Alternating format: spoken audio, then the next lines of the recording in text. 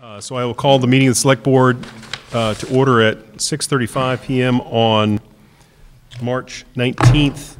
We'll start with opening remarks, announcements, and agenda review. Is there anything on the agenda that we need to adjust or any announcements anyone needs to make as we get started? If not, we'll begin with public comment. Just as a quick reminder, if there are people here for public comment, it would be related to things not on our agenda. If you want to speak to something on the agenda, we'll just wait until that time, and then we'll have you speak at that point. We generally, don't react to those things that are in public comment. We generally have you keep your remarks to about 3 minutes. We do listen to those and take note of them. Is there anyone here for public comment? Please step to the microphone and tell us who you are and the reason you're here. I can speak from here. Well, except the microphone doesn't pick you up for the television, so we do need you to come up. They can pick me up, I'm sure. I have a very good voice. No, they can't. Actually, no. They can't. We need you to come forward. Please come forward. Everybody else does. And just identify yourself on the microphone and speak to the issue that you have. Yeah, it's difficult for me, so that's why. And I don't want to be on camera either. Well, the camera's actually in both directions, so you're on camera either way, so. Okay. I'll bring you the microphone. Yeah, that might be easier. Yeah, that's fine. A little bit more handicap accessible. It's okay. I'll accommodate you.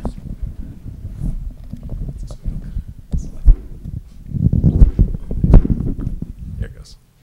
Here we go. That's right.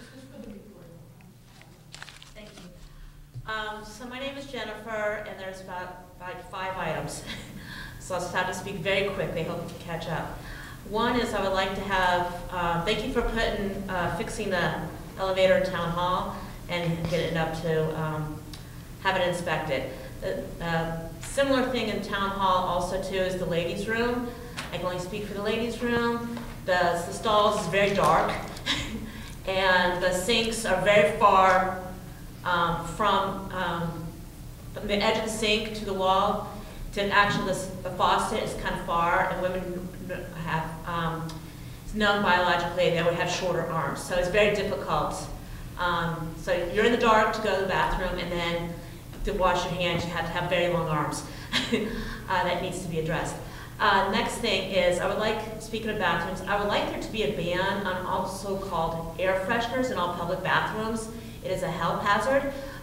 Because it causes mood disturbances, headaches, nausea, a variety of things, vaginal irritation, because it lands on the toilet paper, etc. It's not necessary, doesn't work, not necessary at all. What cleans the bathroom is flushing the toilet, and it usually works. And it's usually fans or a window anyways, to let in fresh air. So like those air fresheners, so-called air fresheners or artificial fragrances, to be banned from all public bathrooms within the town of Amherst. Next item is that I would like to see, May is Jewish Heritage Month, and I would like to see something along those lines. I would like to see a flag on the town common. I would like to see taught in schools, and this is to address the ongoing saga of anti-Semitism, especially that's currently in Amherst. That people have been well aware of. And then the next one would be, I'm trying to find out about the presidential apartments, how to get that enforced. It has not been enforced. Lottery winners have not been, only 2 out of the 6 lottery winners, so-called lottery winners, it doesn't feel like you're winning when you're losing, have only been given an apartment that was promised to them. It's been 6 months. No one has received the apartment that was promised to them. Moving expenses were not paid for. And to how to get that addressed. I'm trying to get it on the agenda on the ZBA, and there's been no such luck. No one wants to address it at all. So I want to know how that could be further addressed, or what kind of recourse can lottery winners have in order to address this issue. That's it. Thank you. Thank you very much. Appreciate you coming out and sharing those things with us. We do take note of them, and we will potentially take action on some of those things and certainly ask about them at potentially a future time. So thank you. Is there anyone else here for public comment other than items on the agenda? Items on the agenda we'll do at the time. Seeing none, I'll move into our agenda. First item on our agenda for action and discussion is the short-term bond anticipation notes. Mr. Bachman, do you want to bring? Thank you, Mr. Chair. First, I'd like to welcome and announce that Sherry Boucher is here, and she is the acting treasurer since today is the first day of our without Claire McGinnis, who has, as you know, resigned. So Sherry's here, and she has stepped up to become the acting treasurer, and along with Jen LaFountain, who will be the acting tax collector. So we really appreciate the things that they've done to take on this. So thank you, Sherry, for that. So you want to come up? And, yeah. Folks at home, make sure they put Yeah. a name to the face. Right. So you have a seat. Have a seat. And This is our first time. you're on the spot. Yeah, exactly. Well, but Sherry's done this multiple times. She's seen the transition through treasurers 3 times, I believe. So she's an old hand at doing this. So pull the mic to you.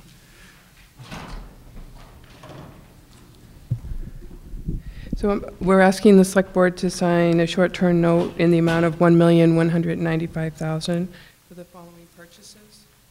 $35,000 for the dispatch communication equipment authorized on the May 2015. This is the final year of the debt for this purchase. $120,000 for repair and improvements to the Amherst Street parking lot, including the crosswalk and accessibility ramp on the north side of Amherst Street, as approved in 2015.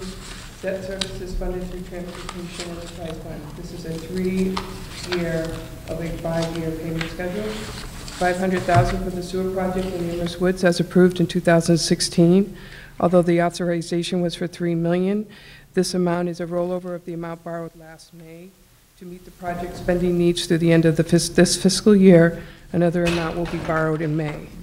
$540,000 is for the land acquisition between Montague and Sunderland Roads, as authorized in 2017. This is the second year of a 5-year plan. The note will be dated April 5th, 2018, and will mature on April 4th, 2019. The town received an interest rate of 1.62% via competitive bid. 6 bidders responded to our request. Sherry has the notes for you to sign. There's no action that's required. No to action vote. is required. Just need your signature. Okay. Just signatures. Great. So is she just going to leave that with us and we'll sign later, or does she actually have to take it with her now? If I could leave them with you, or Yeah. do you need me to stay? We can get it, yes, we'll do it. We'll sign it after the end of the meeting then. But you should give it to Actually, Andy. give it to him. He's our clerk officially. Awesome. So I need at least 3 signatures. There. Here. And then on each one of these sheets. Here. Here. So each of us should be signing 5 times. Sorry. 5 times. Yes. Okay. You can. Thank you. Thank you. Do you need me to stay? Bill? Do I need to stay? No, you're all set. Feel free. Great. Thanks, Sherry. Thank you very much. Anything else to add to that? No, Okay, appreciate that. Thank you for stepping into that interim role for us as acting treasurer. So we'll do our signature duty a little bit later. We'll take care of that. So next up is the MSBA Statement of Interest for Fort River School and Wildwood School. I will start by saying that I am an employee of the schools, and therefore I will recuse myself from this, and I will yield my chairmanship to Ms. Brewer, who's acting chair for this month, because we rotate that. So she's the vice chair. And so if you would be so kind as to sort of run this section of the meeting, I will disappear for a moment and let you guys discuss this a little bit.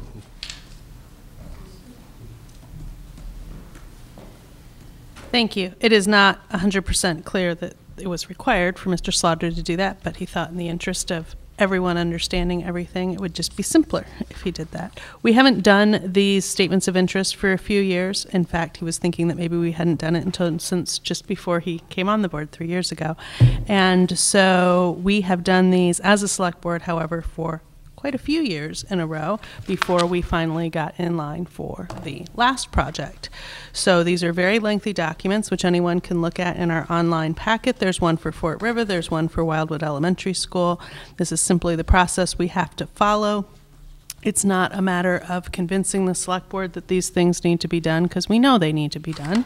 But we also know that we have a guest with us tonight that we'll hear from shortly, because he is also someone that more people need to see. But in the meantime, the speech that I used to always give associated with these is that when you make these statements of interest, say things like, building jeopardizing student health, poor health and learning environment. This does not mean it is not safe to send your children to our schools. It is safe to send your children to our schools, but we know that they need work. And so it's always a little nerve-wracking to see this put into words in the way that it is. But we do believe, or we would not ask you to send your children to our schools if we didn't feel that way.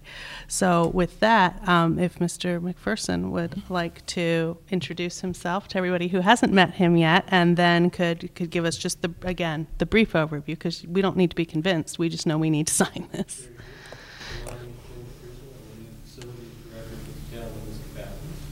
I did prepare these statements of interest from the preceding applications that were done recently.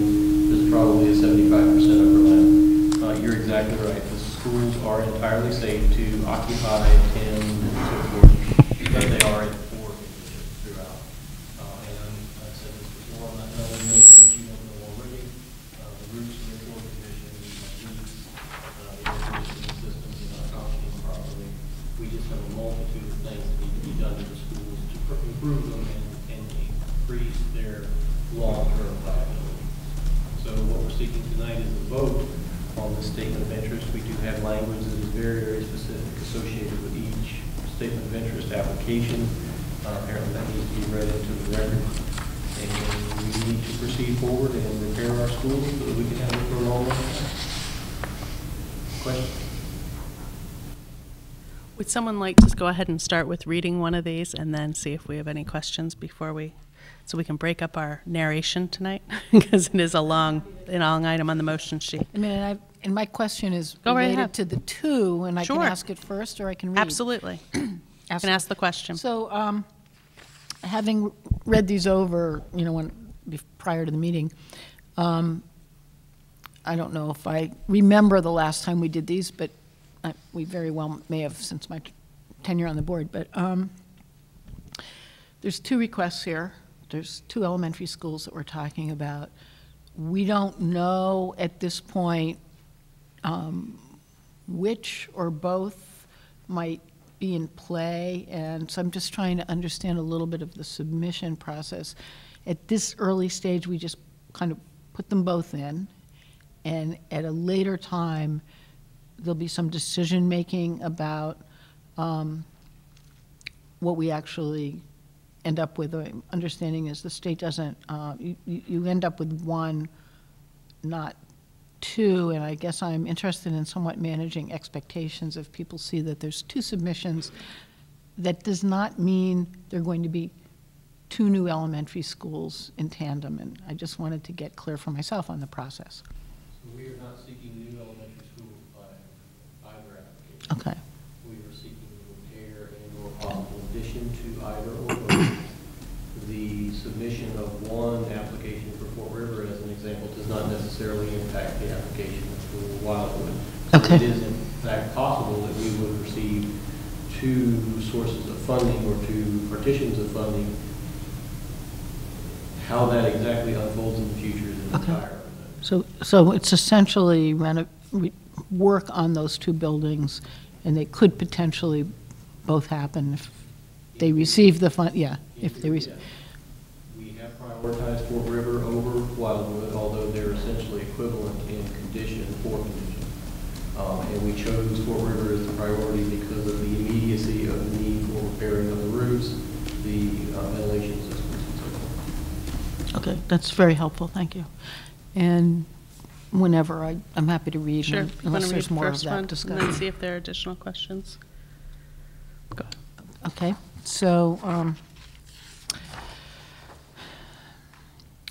I move to authorize the superintendent to submit to the Massachusetts School Building Authority the statement of interest form dated March 14th, 2018 for the Fort River Elementary School located at 70 Southeast Street, Amherst, Mass., which describes and explains the following deficiencies in the priority categories for which an application may be submitted to the Massachusetts School Building Authority in the future. And they are: Priority 1, building jeopardizing student health, poor health and learning environment. Priority 5, modernization of school facility systems, poor energy efficiency and poor operating efficiency. Priority 7, obsolete building, poor educational space utilization, and hereby further specifically acknowledges that by submitting this statement of interest form, the Massachusetts School Building Authority in no way guarantees the acceptance or the approval of an application, the awarding of a grant, or any other funding commitment from the Massachusetts School Building Authority, or commits the town of Amherst, Pelham Regional School Districts, to filing an application for funding with the Massachusetts School Building Authority. I have a question for the town manager. I will admit I didn't pull the documentation from when we did this several years ago, but this is not the language exactly, in that it doesn't start with the resolved language that was recommended to us in the required form of vote. So I'm concerned, because if I look at the front page and I look at the back page, it says, having convened an open meeting on such and such date. Our motion doesn't say any of that. Our motion is more just our standard motion kind of stuff.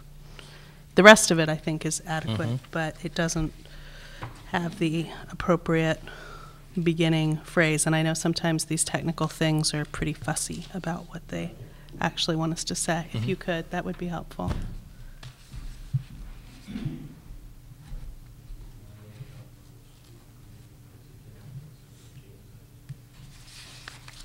It's just the very beginning. Yep. It's different.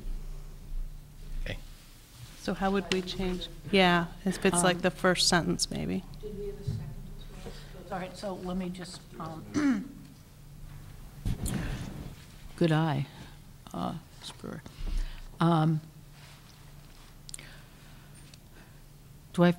Should I read the word resolved as well?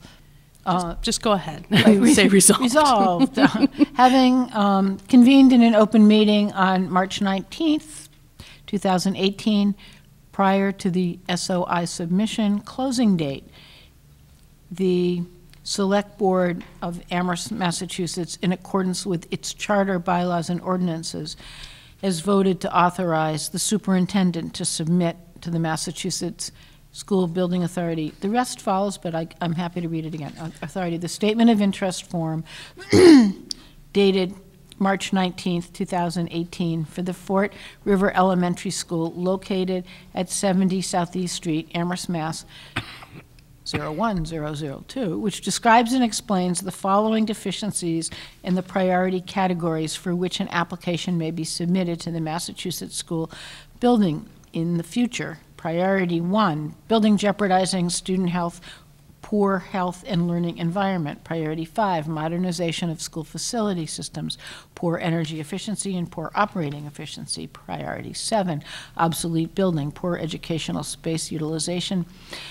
And hereby further specifically acknowledges that by submitting this statement of interest form, the Massachusetts School Building Authority in no way guarantees the acceptance or the approval of an application, the awarding of a grant, or any other funding commitment from the Massachusetts School Building Authority, or commits the city, or commits the town of Amherst and the regional school district to filing an application for funding with the Massachusetts School Building Authority. Okay. Thank you. Now, were there any additional questions? Little editing on the fly there. Yes. They did give us the language, it just didn't get translated to our motion sheet. Well, I'm going to need a different one. So we appreciate the school's help in making that happen, and thank you, Mr. McPherson, in providing that to us, because we did have it, it just didn't quite get cut and pasted in the right place. Questions about the statement. Should we make her read it a third time just to see how it goes? All right. So, in that I'm reading case, the next one, someone else can have a turn. so you'll have to give them the wording for the first sentence for the But next I don't know one. if it's, do you have a separate one for the next No, one? Because it's- these priorities, are there different ones? It's just the first sentence. They're literally- All right, all right. I just- All right, so, call for a vote. All those in favor, please say aye. Aye. Opposed? Abstaining? And so that is 4-0 unanimous with one absent. Okay, and now if someone would be willing to take the first sentence from Ms. Kruger's desk and tack it on to the first sentence that was provided on our motion sheet, I think we'll be okay. You just, Dates have to be adjusted as well. well, just, there's a part about authorize, if you can just pick the sentence up with, Resolved, having convened an open meeting on March 19, 2018, prior to the SOI submission closing date, the Select Board of Amherst, Massachusetts, in accordance with its charter bylaws and ordinances, has voted to authorize the superintendent to submit to the Massachusetts School Building Authority the statement of interest form dated March 19, 2018 for the Wildwood Elementary School located at 71 Strong Street, Amherst, Massachusetts, 01002, which describes and explains the following deficiencies in the priority categories for which an application may be submitted to the Massachusetts School Building Authority in the future. Priority 1, building jeopardizing student health, poor health and learning environment. Priority 5, modernization of school facility systems, poor energy efficiency and poor operating efficiency. Priority 7, obsolete building, poor educational space utilization, and poor, and hereby further specifically acknowledges that by submitting this statement of interest form, the Massachusetts School Building Authority in no way guarantees the acceptance or approval of an application, the awarding of a grant, or any other funding commitment from the Massachusetts School Building Authority, or commits the town of Amherst Regional School District, Amherst Pelham Regional School District, to filing an application for funding with the Massachusetts School Building Authority.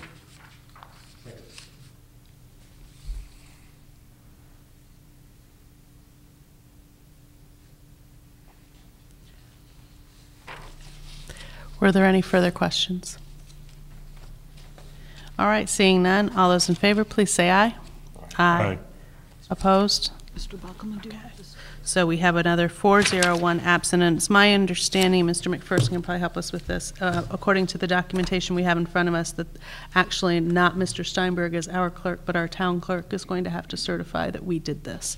And so if you'll get her the language, then she'll be able to write that letter, and it'll go to the schools, and then everybody will be happy. And everybody will get their material in time to get it in before the deadline. Great. Thank you, Jim. Thank you very much for coming in.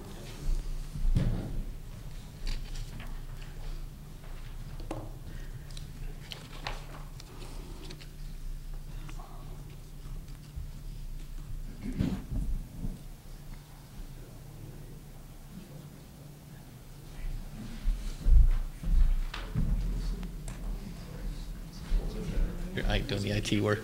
Yeah.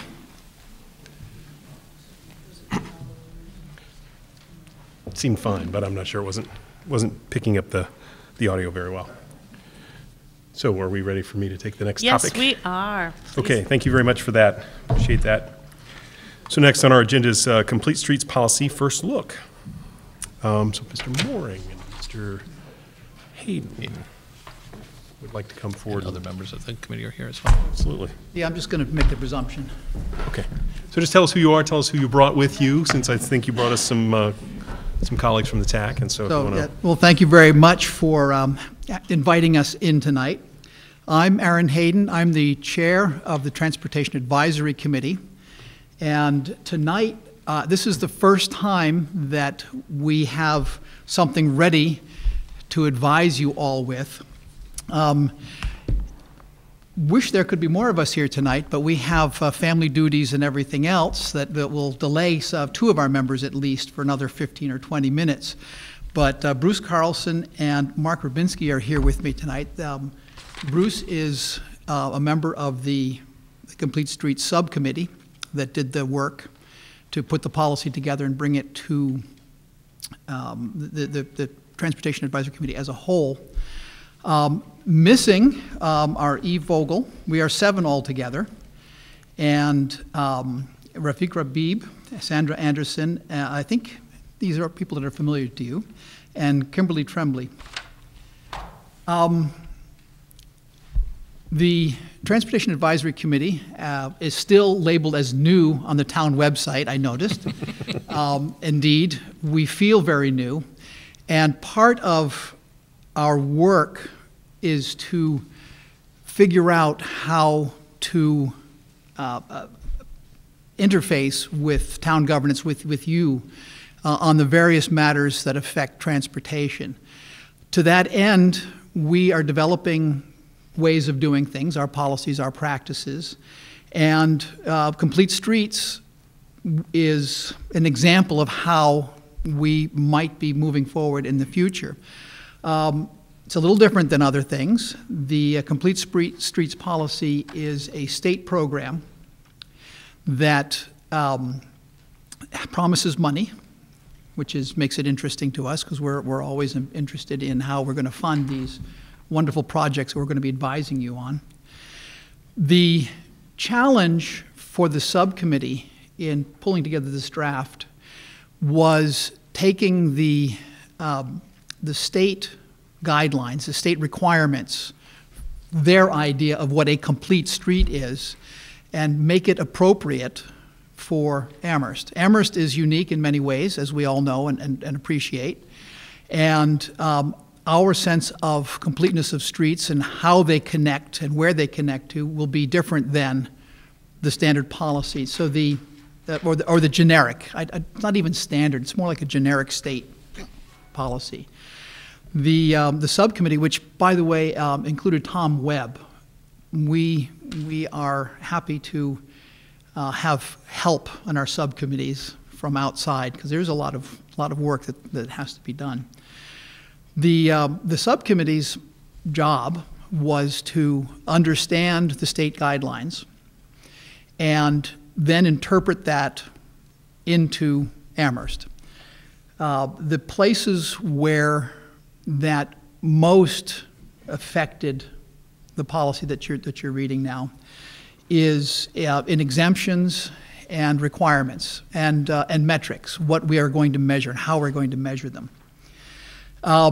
The subcommittee worked for several months on this policy and in the end brought it to the advisory committee as a whole. And we did some work on it, some tweaks. In fact, we sent it back and had it redrafted by one of our members, which was very helpful. And we held, I guess it's our version of a public hearing. It's not a public hearing in that it's not a requirement, but we did invite the public to come in and comment on our policy in an open meeting to which they were expressly invited to speak. And in the end, we folded that all together in the draft that you see there. We also engaged as much as we could committees that we thought might be interested in this policy. The Planning Board even invited us to come and speak with them, and we did that. But other committees, had things to say, had suggestions, and we intend to reach out that way for any one of our policies that we'll be developing in the future. I hope you have the result of the Planning Board's vote there in front of you. It was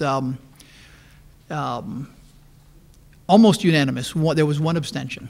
but otherwise there were, I guess there are 9, so there were 8 yeses and 1 abstention. I'm going to stop there and invite questions. The reason that I invited my colleagues to come along is I'm hoping that they'll help me field these things as we get into the arcanus of this. All right. Do we have questions? Ms. Kruger.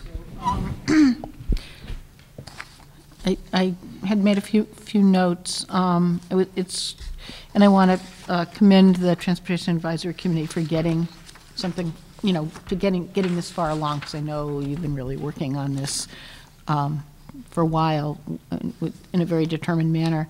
One thing is, it looks like exceptions from the complete street policy ultimately are the decision of the select board. If I'm reading from the top of page 3. It says exceptions shall be reviewed by the Transportation Advisory Committee, which will forward its recommendations to the select board with supporting documentation.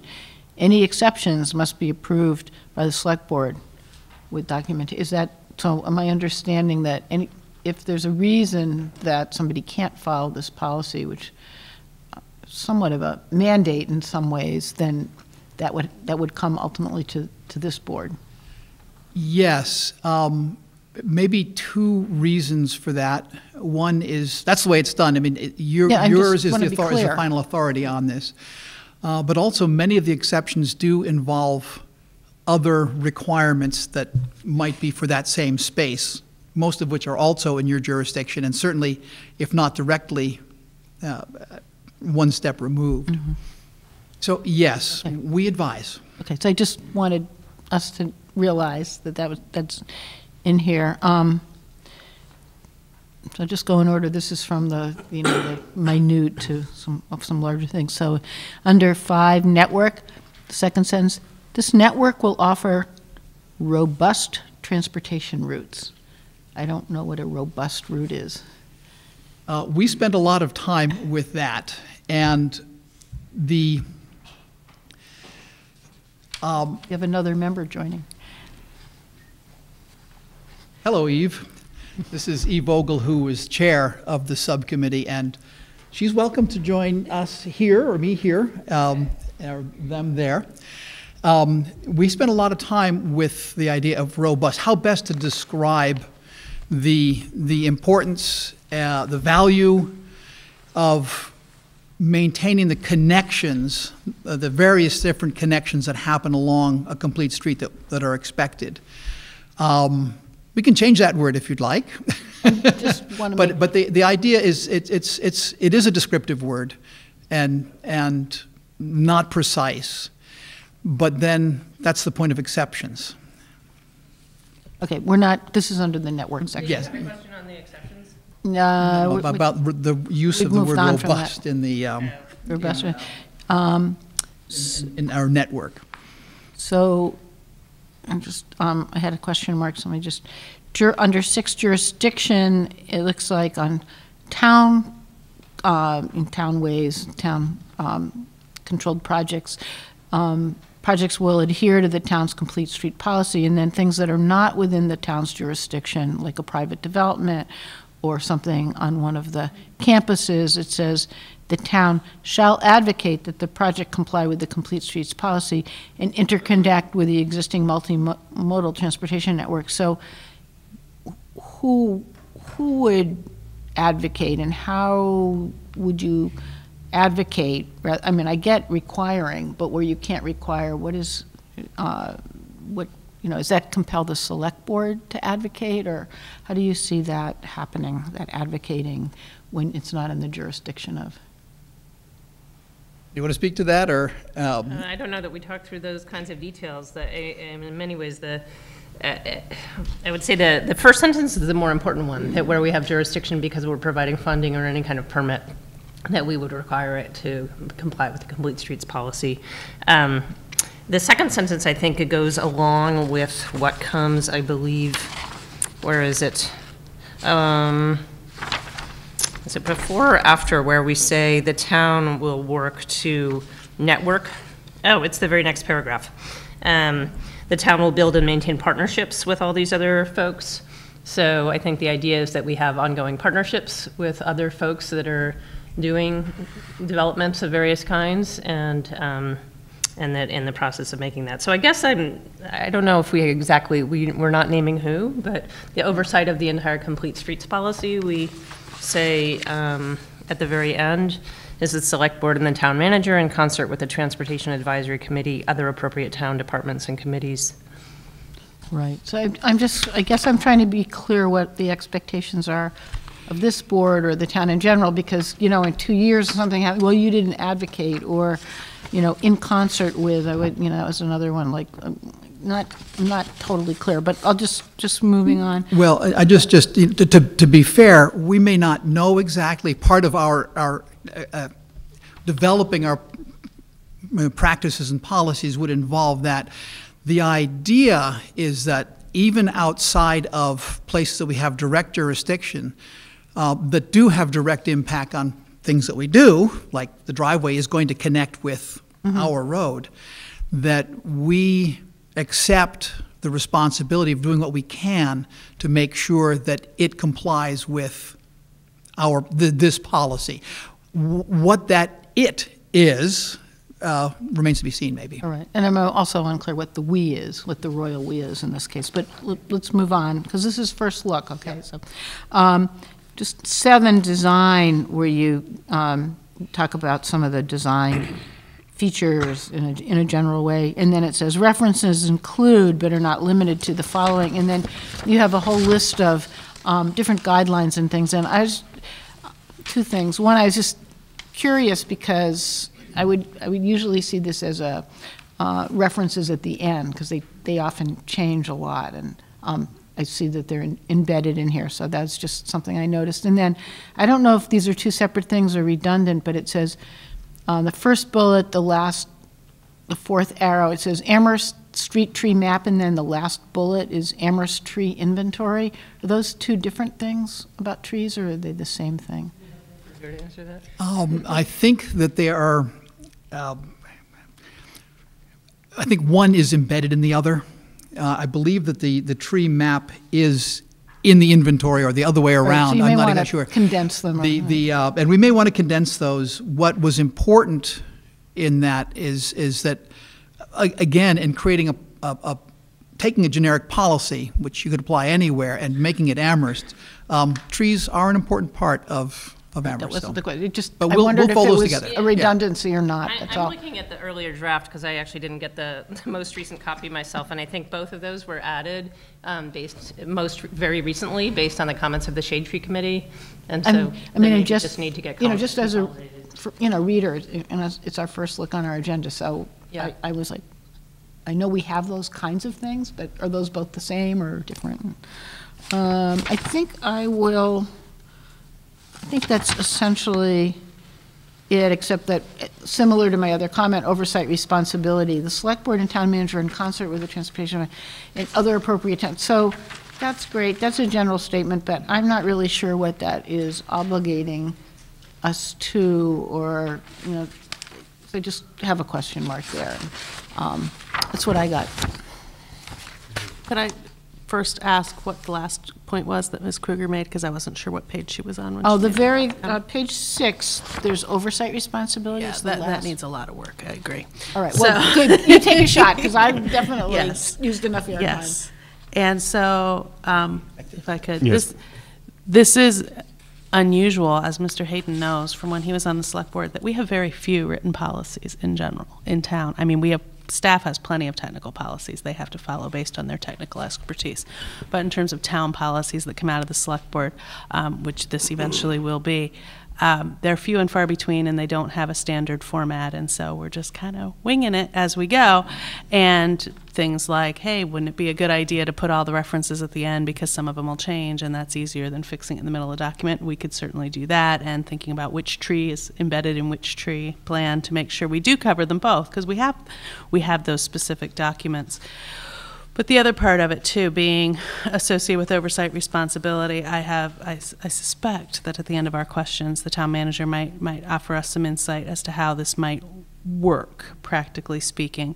So, for example, the select board is never going to oversee implementation of anything. That's not our role, and it's certainly not the Transportation Advisory Committee's role, but it is town staff's role. And so figuring out ways that we can say, we want to have, as the select board and Transportation Advisory Committee want to have input as to reporting requirements and progress reports and what those things might include, so that we don't say later, well, that's not the report we were looking for, so that we can give that information ahead of time, but to make it clear where the lines of authority are.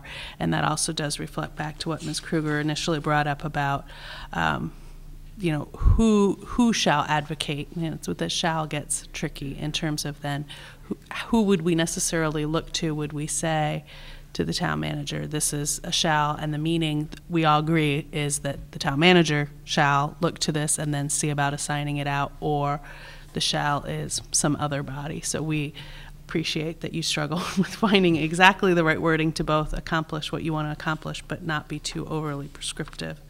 So thank you for that. So we'll just have to work some of those details out. When we do come with the next version of this, we'll want to make sure we include the Transportation Advisory Committee's names at the given time and the subcommittees with any additional members, because we want to give people credit for their work, and we also want to know who to call later when we're confused about what something actually means. So that would be super helpful. So I think that I'm also just interested in, you know, what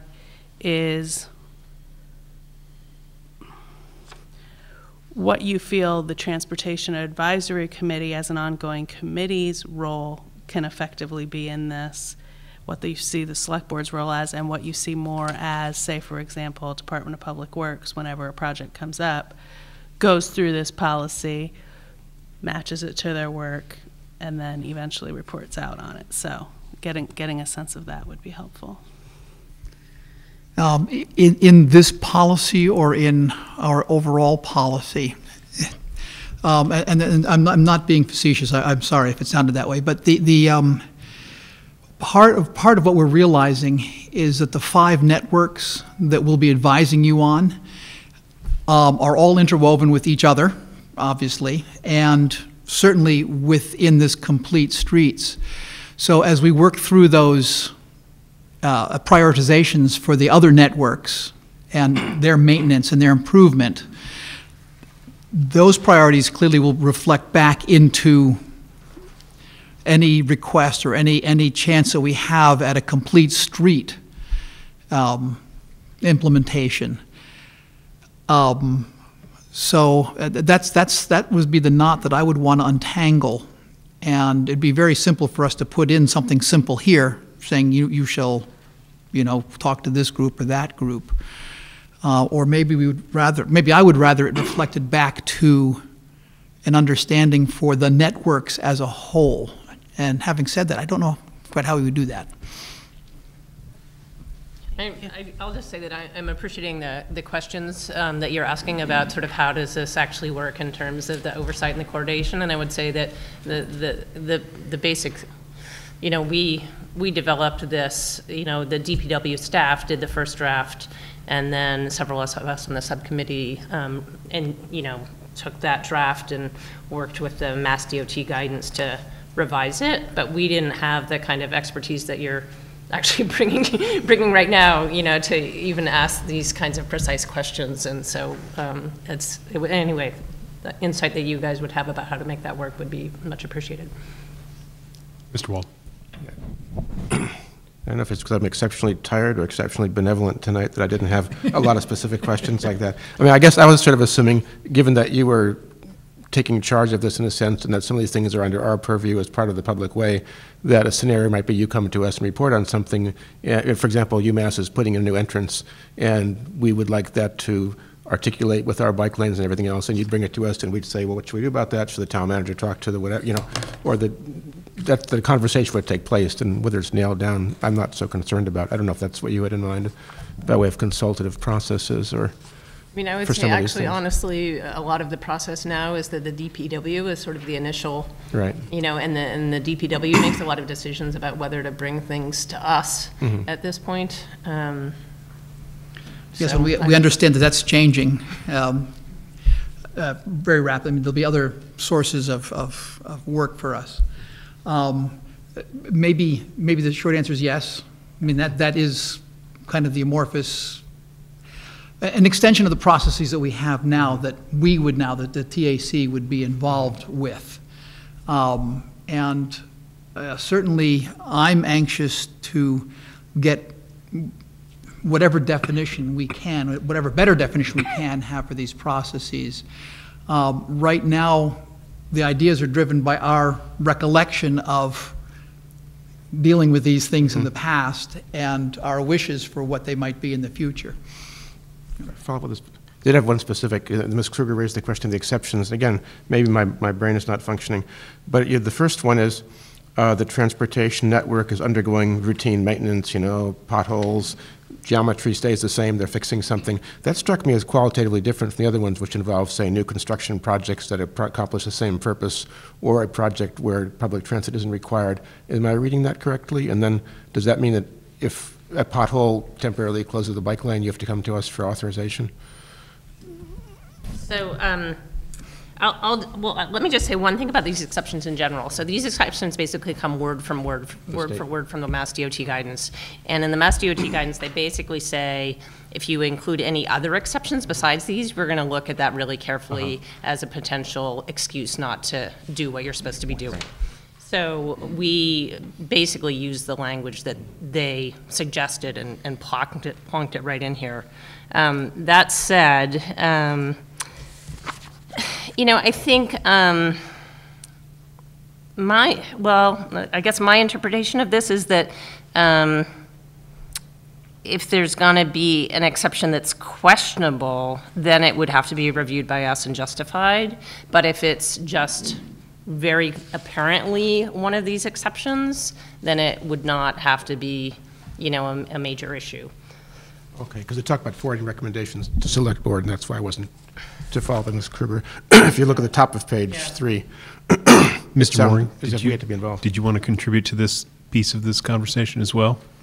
Please come forward and provide a bit of clarity if you would. That would be great. Front and just help us out here. He's got his camouflage on, so he's hiding in the back. You don't have to completely give up all the chairs, but you guys are doing great. You're asking a lot of good questions, and these questions were all asked by the committee. And as we grappled with these questions, as the committee grappled with it, it went back to this first thing that Mr. Hayden said. This is a state program we're trying to fit into, and we're trying to make a policy that makes the best grade possible. And it actually grades really high if you take their criteria.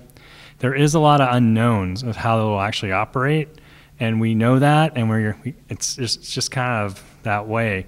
The exceptions are meant to be that the ones listed there are general exceptions. If we're doing pothole repair, if we're doing maintenance on a road, if we're going to overlay a road, those don't get complete streets. But if we actually do something more defined in a roadway, then we'd have to do the complete streets policy, follow all those steps. And then if we couldn't make it, then we'd have to bring forward the exact, sort of like Pine Street. We couldn't do bicycle lanes on both sides or sidewalks on both sides. We would bring that forward in the design, and these would be the design recommended, and these are the exceptions we're doing. So yes, it would go through the process of the committee seeing it, and then the select board finalizing and accepting the plan, like sort of like what Pine Street was done. So that's how the exceptions I see will go, the same way they kind of go now, with the exception of the first one, which is maintenance. And then we didn't really understand the next ones really, because we're really not that big that we have projects that go on simultaneously. So a lot of those are just there because they're stated in the state policy that these should be exceptions. So that's kind of how we put it together.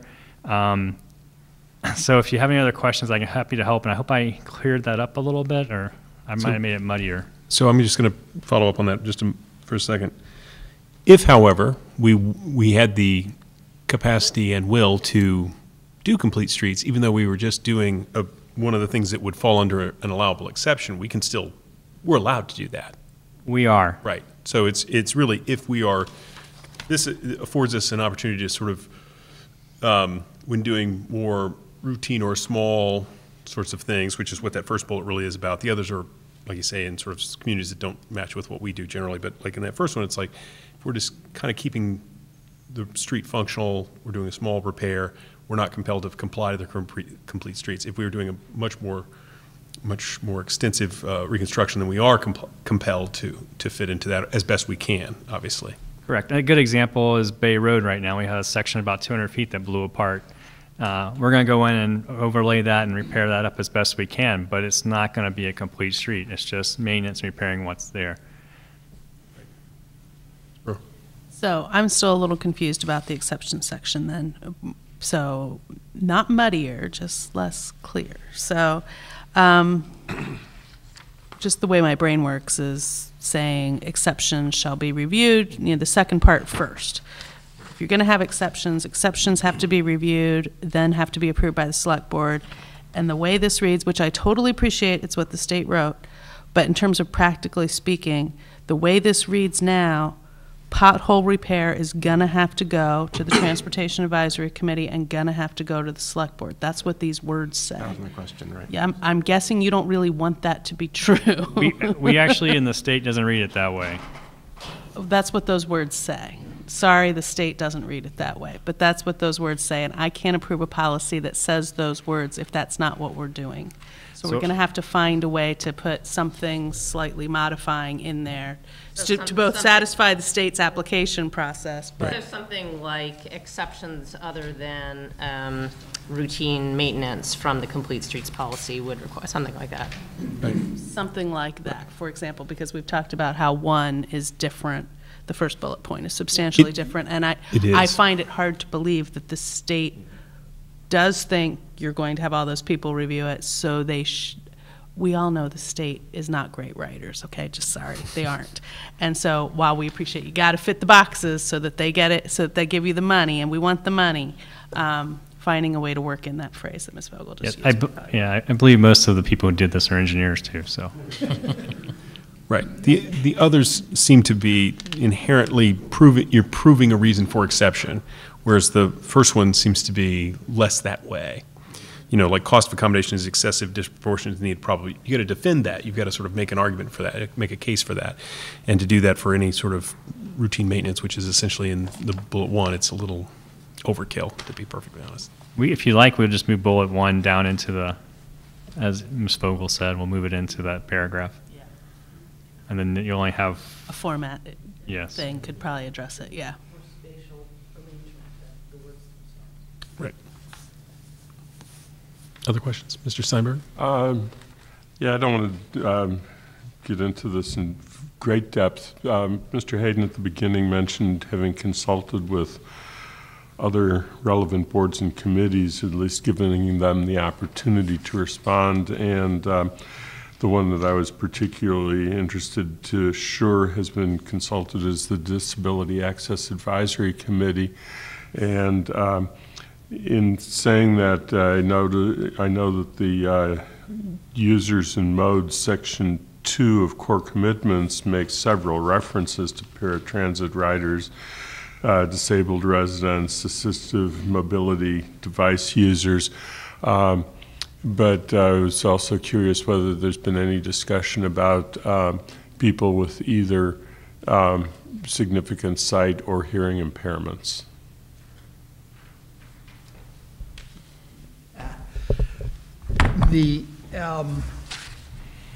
So the details of the design of the road, of the complete street, of the elements that would be in the complete street, which in this case includes sidewalks, and for people who are mobility impaired, probably most importantly sidewalks, but also bus stops and crossings. We, in the other guidelines that we're putting together, do include, and very carefully include, accommodations. The challenge that has been presented to us by the DAAC has been to go above and beyond what is required. Certainly to follow the Access Barriers Board requirements and the ADA requirements, that can be taken for granted. We're going to be doing that. We're being challenged to go beyond that, and well, we're going to work on that. So I guess to answer the question, while that is not here in this policy, it is part of the policy for every element that this is involved with. Thank you. Other questions? Yes, Ms. Brewer. So along those lines, I would hope that the next version of this policy would state in some sort of perhaps ending section, not quite sure again, because it's not like we have a template, that revisions to this policy will, because, you know, we'll vote on it someday and it'll be that vote, and then the state will change something or you'll realize something else and we'll want to change it. But that there should be some indication that revisions would need to go before whatever that year's equivalent of a DAC, Shade Tree is one you mentioned, I don't know if there are any others, but to specifically call them out. And it doesn't mean that you will necessarily adopt everything that they've asked for, as you've talked about, but that way everyone knows we didn't forget to talk to them and that they had the opportunity to have input. And I think that's something that we just incorporate in a phrase near the end, that revisions to this policy should be made available, or, you know, before acceptance or revote, or we'll make up something, because that's what we do, that indicates that it'll go, just like you made the rounds this time, that it would make the rounds if something changed, because despite all the expertise all of you bring to the TAC, it may well be that there's something that seems easy to you and isn't in fact easy to a member of the DAAC who would notice it differently. And we just want to make sure we're including them because they have historically not felt included in many things. So that might be one way of addressing that, without mentioning that they wanted this thing, but we're giving them that thing for now until we get to the other part. Yeah, I would revise and extend that remark to include other committees that are appropriate. Mm-hmm. Public Shade Tree, Conservation, Planning, Zoning Board of Appeals, the Design Review Board. I mean, we understand that our advice really does need to be colored by lots of different places. We're likely not to think of them all the first time around, or maybe even the second, but we're going to try. Thank you. Is there further questions? If not, So the next step is you guys will take the comments back from the select board, work on it again, and then come back with a revised proposal to the select board, right? I guess I'm wondering whether there's someone we should, or we could conference with about some of these specific questions about process. Volunteers?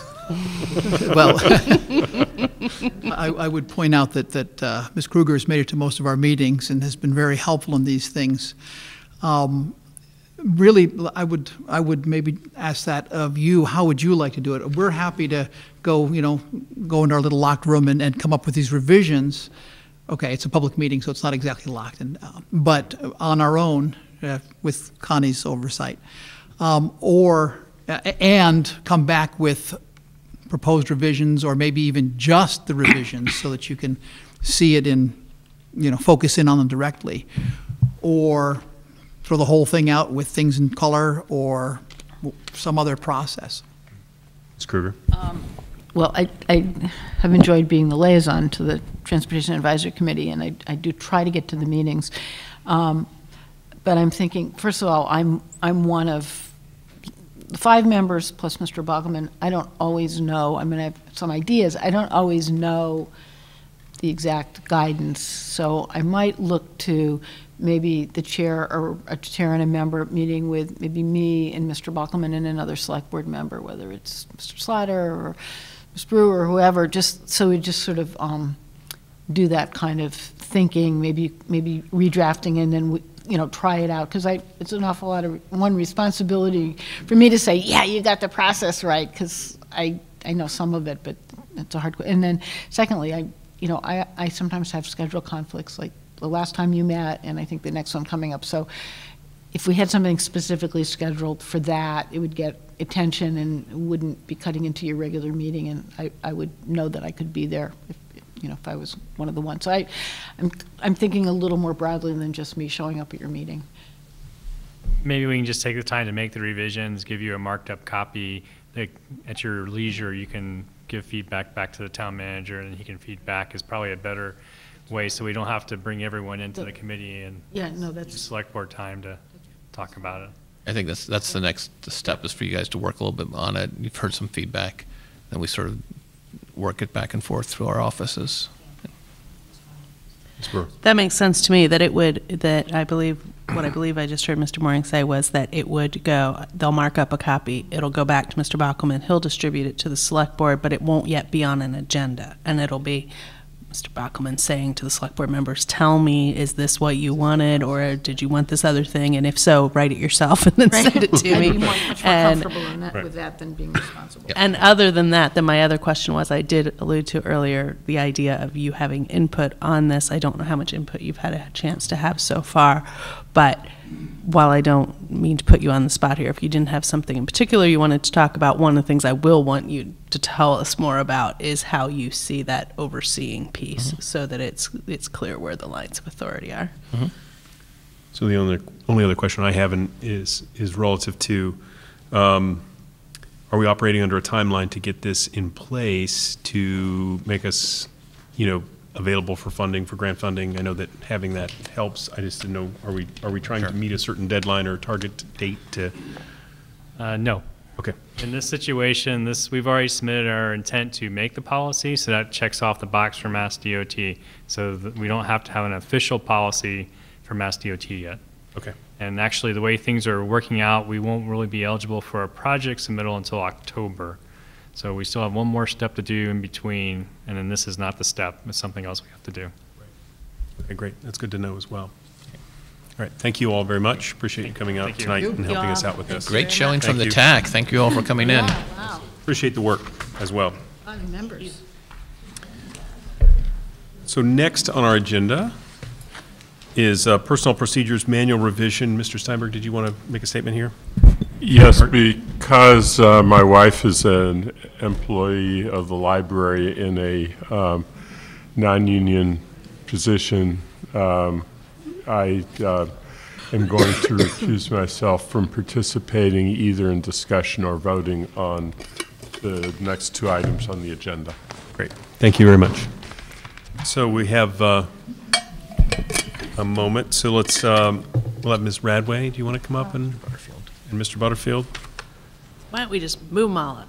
Yeah, you can all, you're all welcome to come forward. The personnel board shows up in force. Yeah, exactly. Bring them all up. So in order of events, we have the actual changes to the manual, but then secondarily, we have an actual actionable item that we're going to take action on. But let's start with the big one first, if that's all right, since that's the order in which we're taking things, the changes to the manual. So if you'd be so kind. Yes, I'm Tony Butterfield. I'm currently the chair of the Amherst Town Personnel Board, and I'm happy that some of my colleagues, in fact, most of my colleagues are with me tonight, Chris Hoffman and Catherine Porter and Charlie Sherpa. Only Rebecca Woodland is not here. And on their behalf, and more importantly, on behalf of the staff committee that has really done all of the heavy lifting, we are happy to present to you the new improved personnel procedures manual. But I also want to acknowledge the members of the staff committee who are here, and I think there are two of you, Joan Miziziak and Linda Wentworth, and the others, and I want to get their name into the record because they worked very hard on this. Stephanie Ciccarello, the sustainability coordinator, Teresa Florent from Payroll and Benefits, Nate Malloy, Senior Planner, Jen LaFontaine, the Collector's Office and now our Acting Collector, and Mike Olkin, who was the GIS Coordinator, who has since left the town's employment. Just by way of background, this project has been in the works for a long time, maybe as long as 3 years ago. The members of the Personnel Board individually did some minor edits on the then in existence Personnel Procedures Manual, and it was clear that process was going nowhere. So a little under 2 years ago, HR Director Deb Bradway said, we need to get serious about this. And I think the best way to do it is to put together a staff committee representing the different departments. And we will meet regularly, and we will do a complete and thorough overview and updating of the manual. And so that's what she did, and that's what they did. This committee has been meeting every week since August of 2016. Remember, that's 2016, not 2017. And during that time period, they have also met with the Personnel Board on 9 separate occasions to keep us informed as to where they were, ask questions, make sure they were on the right track. Then late last fall, the draft document was posted, I guess, on the intranet website that the town has, so the employees who are going to be affected by this could see it. And a survey was sent out asking for their feedback and any questions or concerns they might have. And then in December, this past December, the board met with all of those non-unionized employees face-to-face to have some interaction about what was in there and if they had any concerns, and it was mostly a listening session for us. So what you have before you is the result of that process and all of that hard work. We think that in general this document is way more user-friendly and welcoming to new town employees. We are pretty sure it's very up-to-date with all the rules and regulations, and in particular Massachusetts law and federal law. We've put more or less in an appendix copies of all of the policies of the town that affect the behavior of employees, even a few that don't really come under the purview of the Personnel Board. There are some new sections. There is the one clearly economic item regarding a proposal to increase the shift differential. And throughout, we have tried to emphasize more than has been in the past, and the town manager has been very supportive of this, and that is the whole idea of professional development for the town employees. Indeed, the very process of creating this staff committee to do this work is an example of that professional development.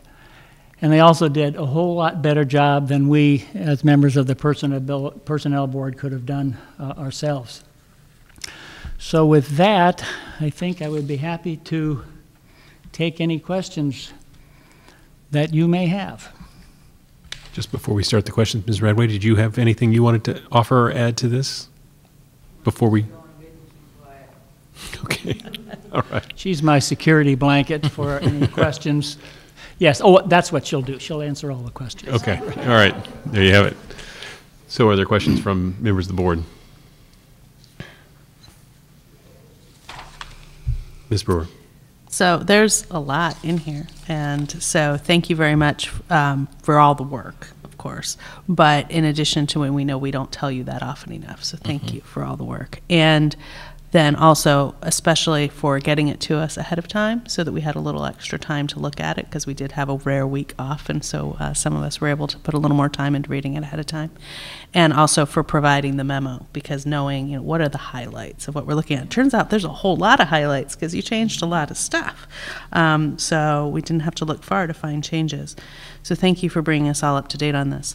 One of the things that I had asked Mr. Bockelman, in terms of the rest of the select board not knowing because we can't deliberate outside a public meeting, is I had asked him a couple of questions associated with sick leave buyback.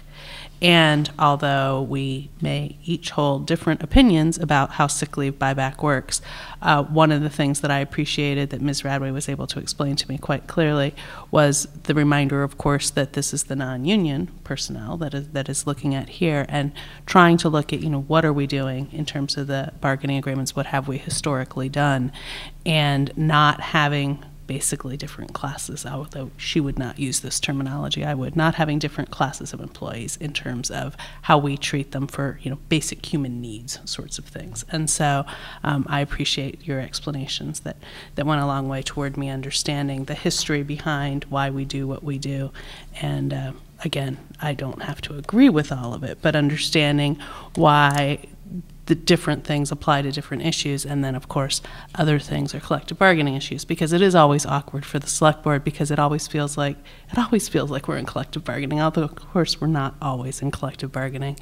And we are able to get updates in executive session with collective bargaining, but it often feels like we can't really say anything ever about anything that's in a contract, because somehow that might be problematic if we say something, even though we don't do any of the negotiating.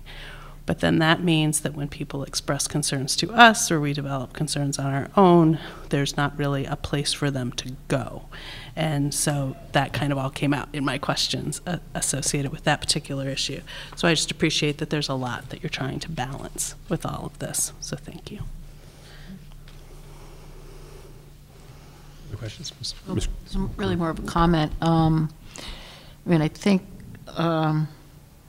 I was glad we had the summary memo. I've been able to be in a number of the personnel committee meetings as the liaison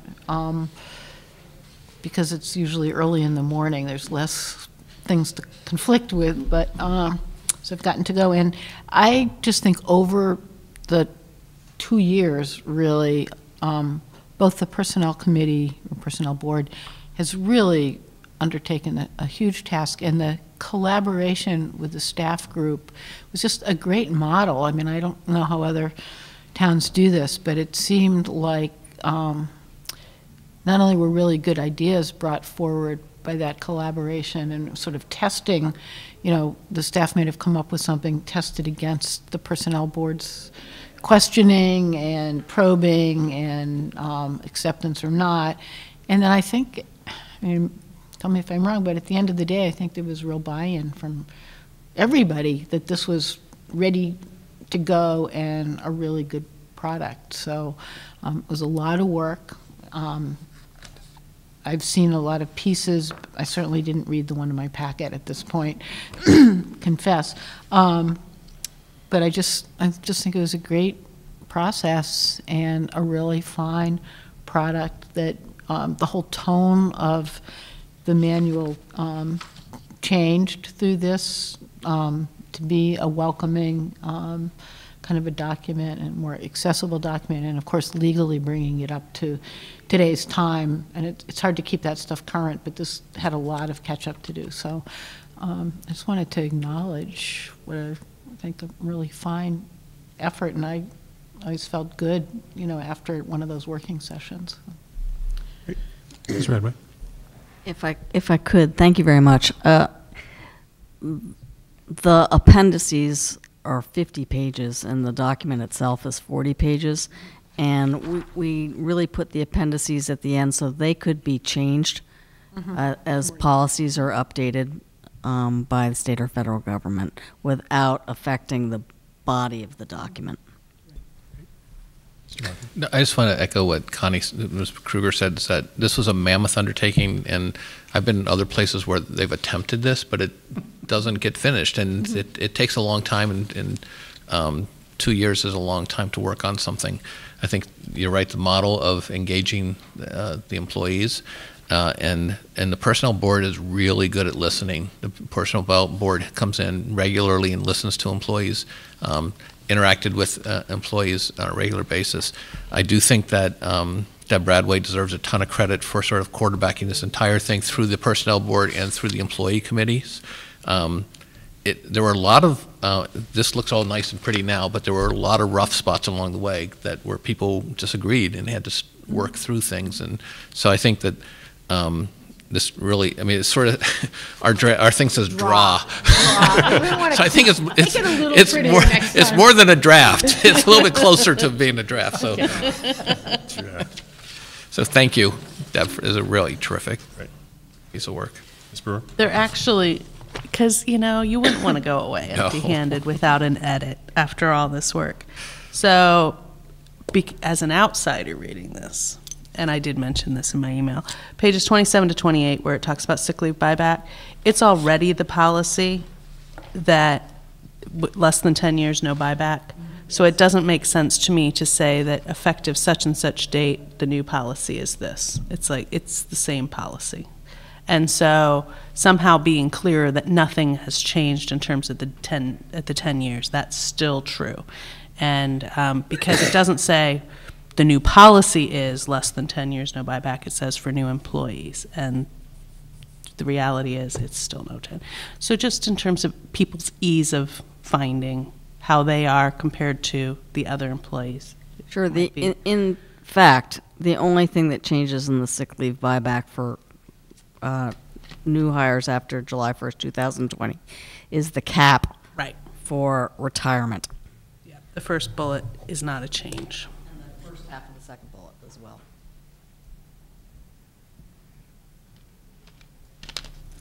Thank you. Well, we know you got at least a page 20. Well, I had to get one in there. That's rough. You have no idea how many finds I did in my electronic version, so to make things work out. But that was the one that I found frustrating.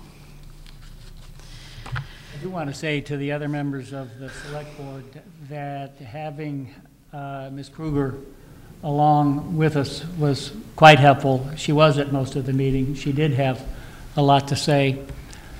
And knowing, with all due respect, Ms. Kruger, knowing that you were also the liaison to the Transportation Advisory Board, Connie, get a life. This is her life. I'm trying. Although I will say, I had a harder time keeping my mouth shut in your meetings than in theirs. I had a lot of chirpy things to add. You were very gracious about that, Mr. Butterfield.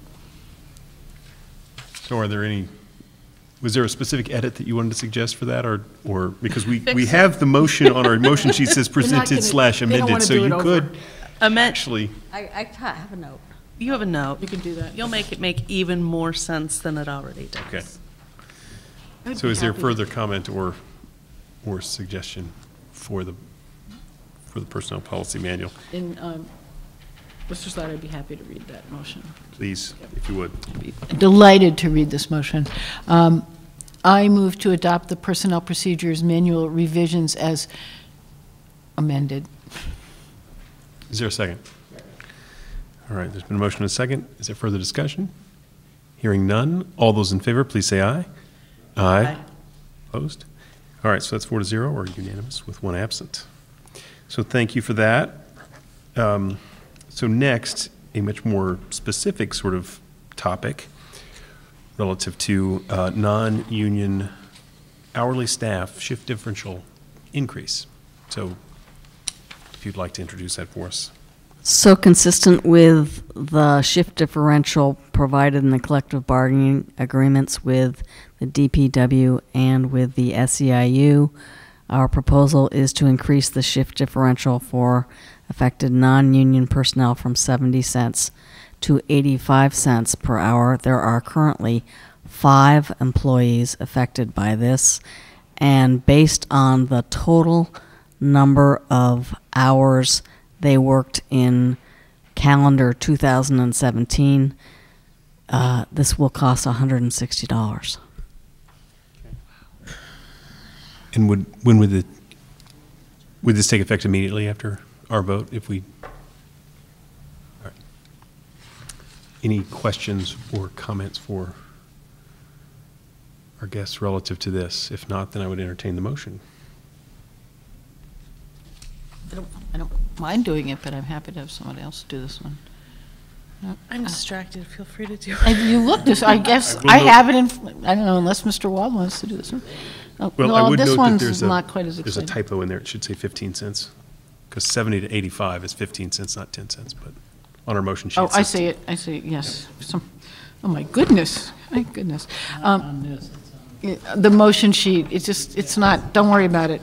Don't worry about it, I got it. the same person did that put the DRA. The DRA. Almost got my So if you would. Yes, I move to approve an increase of 15 cents in the evening shift differential for non-union employees from 70 cents to 85 cents per hour. And there's a second. And that's the differential. That's not what we're paying people for evening work. That's right. It's in addition to. So is there further comment? Hearing none. All those in favor, please say aye. Aye. Aye. Sorry, I'm giving you the eye because I don't want you to let him go yet, because I actually did want to ask a different question. So that's unanimous with one person That is absent. But anyway, go absolutely right ahead, unanimous with please. one absent. Thank you. I knew I had another note that I wanted to ask you about. So this, I'm sure this isn't a change, it's just a clarification for those of us who don't go to personnel board meetings. Appendix A is the personnel bylaw itself. The bylaw itself has not changed. And the bylaw is part of our general bylaws?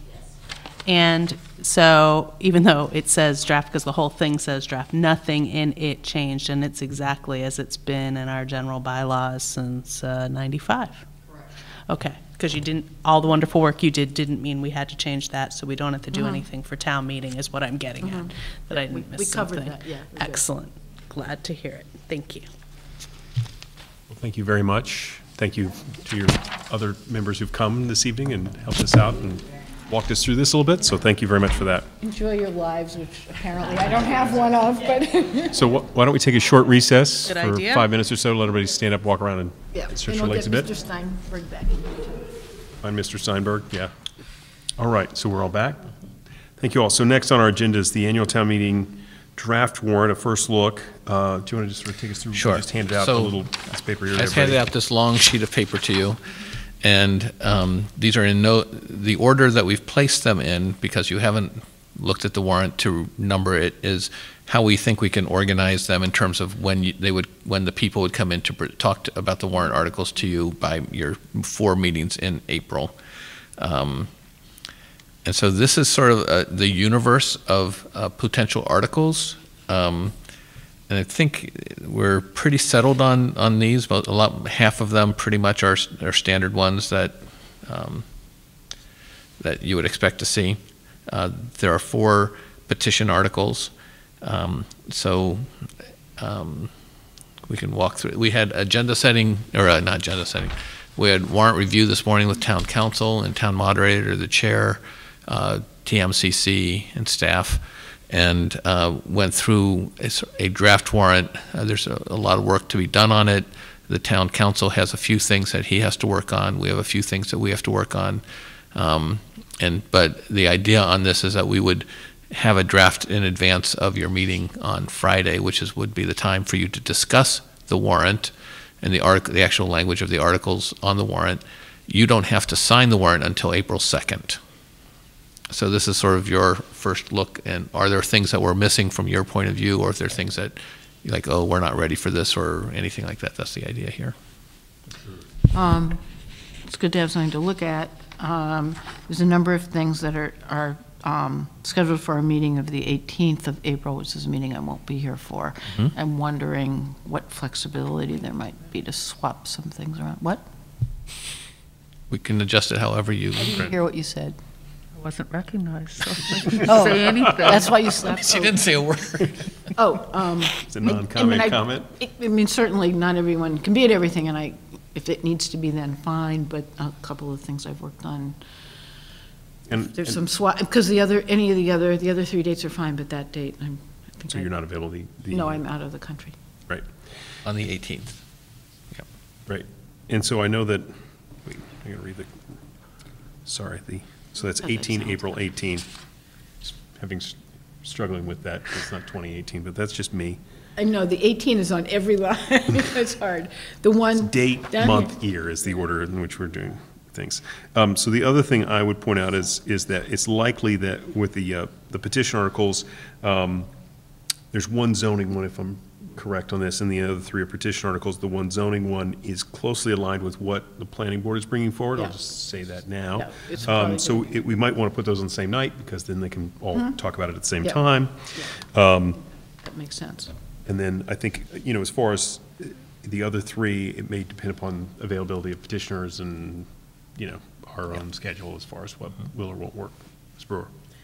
So without knowing how much behind the scenes has already gone into this, is it possible to ask the planning board to come a different time than April 18th? Sure. Because if it isn't that had to be the time because of their schedule of hearings and when they can get the reports done, et cetera, if they can be moved to either the 9th or the 23rd, either because they'll be ready or because they won't be ready, in which case the 23rd, I think it's essential that Ms. Kruger be here just because of our work on the internal working group. We didn't invite anybody. We wanted to have the conversation. This was done today. This is before we checked. We had the warrant review and that finished at noon. We put this, Deborah Whipple put this together, and then she said, should I invite people? I said, let's talk to the select board tonight and see where. Yeah, and that's it was fine. useful. This is very helpful. Yeah, no, and no one did anything wrong. I just oh my God, all the ones that I care about, I can't be there. Right, because that's, the other thing about the 18th of April is a Wednesday, is that correct? Right, just for those of us, because it's the week of Monday's the school holiday. vacation. Yes. Monday's the holiday. In the Boston Post cane, might be. Yes. Will be handed out that evening. Yep. Or that afternoon. The 16th. The 16th, correct. What was the other thing I was going to mention about this? So I don't know if that made it in today's, we had a conversation, there's a number of easements relative to road work and that sort of thing. We're going to cluster those. I think those have been listed as a single line there, haven't they? Yeah, they've already been clustered. Yeah. So there's a number of those. I also just, as a, Ms. Kruger and Ms. Brewer may very well know this, but I'll advise my other two colleagues, because I saw this today, that the medical marijuana, I believe it's the uses one, is a really long article, because the state CCC, not our local CCC, but the state CCC identified and articulated different kinds of uses, or sort of retail establishments and that sort of thing. So there are rather extensive, mostly programmatic, I guess I would say, definitional sort of things that are being considered to be added to the warrant. I mean, not to the warrant, to the zoning bylaw. And so that one's a really lengthy one. So it would be very helpful to have both of you here to kind of go through that, because I can probably guarantee that will be a very difficult one, just because of the size of the changes that are being recommended.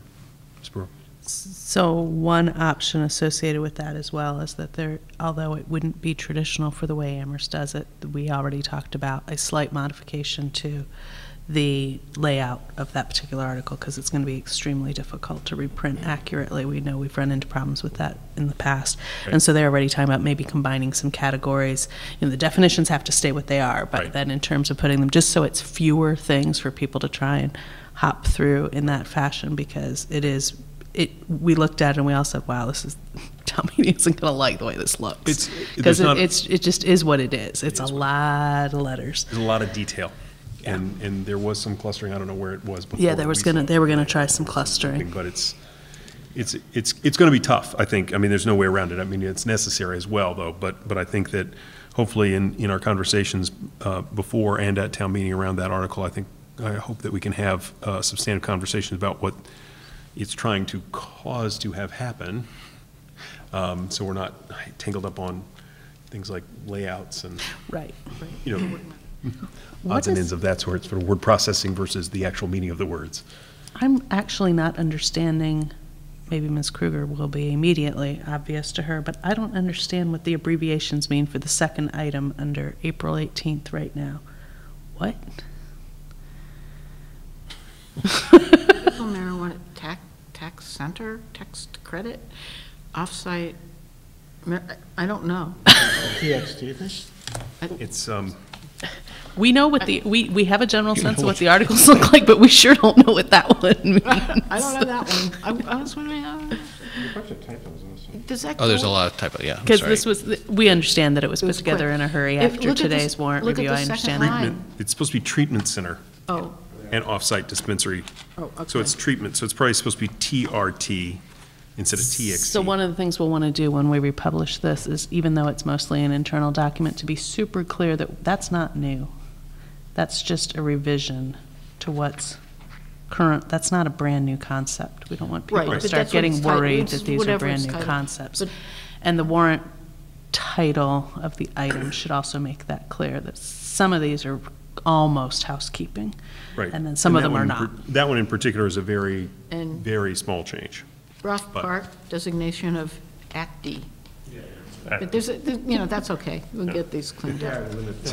Yeah, no, if we're going to swap dates, I would suggest giving some consideration to switching budget and zoning between the 9th and the 18th for two reasons. One is because of the request made by Ms. Kruger, and the other is that, well, I don't anticipate that we're going to get any news that's going to cause us great problems out of the House Ways and Means Committee budget. We won't know what the House Ways and Means Committee budget is until probably the 11th of April. Right.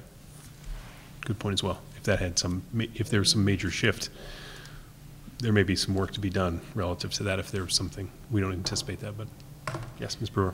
The other thing we'll want to make sure we're clear about, though, it's too bad Ms. Brestrup was here just a couple minutes ago and now isn't, but is that the second packet deadline is April 19th, and so we have to have the planning board reports before we, as by practice, before we do these articles ourselves. And so obviously they were planning to have it in the second packet at least, but if they were scheduling it, if we schedule it for the 18th, but what I'm getting at is they may not be ready. They may for want the 9th. 23rd. So they might want the 23rd. And that would not be unreasonable given the volume of reports they're going to have to write and still get them done. I mean, so that means they'll actually end up in the packet before they come to us, which is totally fine. Right. It's totally fine if it goes in that order. But we don't want to push them to have it done on the 9th. If they were going to do that, great. But I suspect not, They may want because they have a lot going on. That turns out isn't all about marijuana, surprisingly enough, despite the huge amount of time we spend on that issue. So I think, anything jump out at anybody as far as things they're I have seeing two or not questions since you just are fresh from warrant review. You know exactly what all these things mean. And so the Ag Commission change and the Recycling Refuse Management change, I don't care what the changes are at this moment. I know we've talked at least about membership numbers, but what I'm asking about is, are those things that are currently town bylaws or currently town meeting actions or currently Mass General Law acceptances?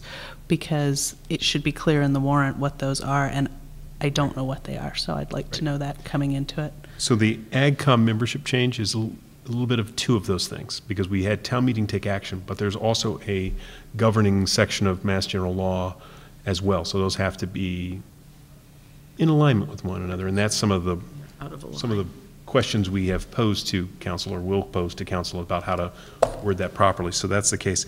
On the recycling. Just to add on that. Yes, please. So what town council said that a lot of ag commissions were set up before the state law was established, and then they came in after the fact and said, here's how you should do it. But a lot of towns like Amherst had already set them up, and that's why there's a conflict in the law. Exactly. We weren't just ignoring the law. And the Municipal Modernization Act actually was that was actually something that did happen, the Municipal Modernization Act. And so, in addition to the Mass General Law reference, so it's also in that section of the law. And so my question to town council is probably the same as your question to town council, which is that the Municipal Modernization Act said, oh, here's how you set up an AgCom. You know, like we didn't already know that. We've done it for years ago. But it says 3 to 5 members. And the question is, can we say, thank you very much, but we want ours to be 7, if we want it to be 7? Right. Or do we have to do it for it to count as an AgCom and have the powers of an AgCom? Right. The other thing we sometimes do is ask for like home rule petition type legislation. So Right. that may be part and parcel of what, so that's the series of questions I think we're going to pose to council about this is, So they're still if we have working an on it. exception that, like, Oh, yeah. one of the things Okay. that's explicit in the law is residency of members. And we were looking to potentially allow, say, students at, in agriculture, might not live in town but are interested in agriculture. Is that an allowable exception or not? You know, so we've got to kind of wade through some of those things.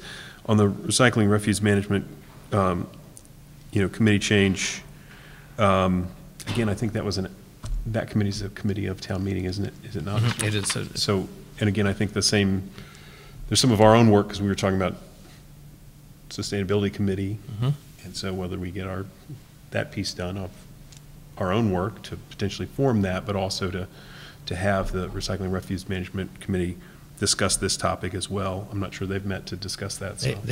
They have discussed it. I've talked with the chairman, and they're supportive of, he says they are supportive of this. They have a meeting on March 29th, I think, because I told them that you would want their support to, because basically the Sustainability Committee would subsume the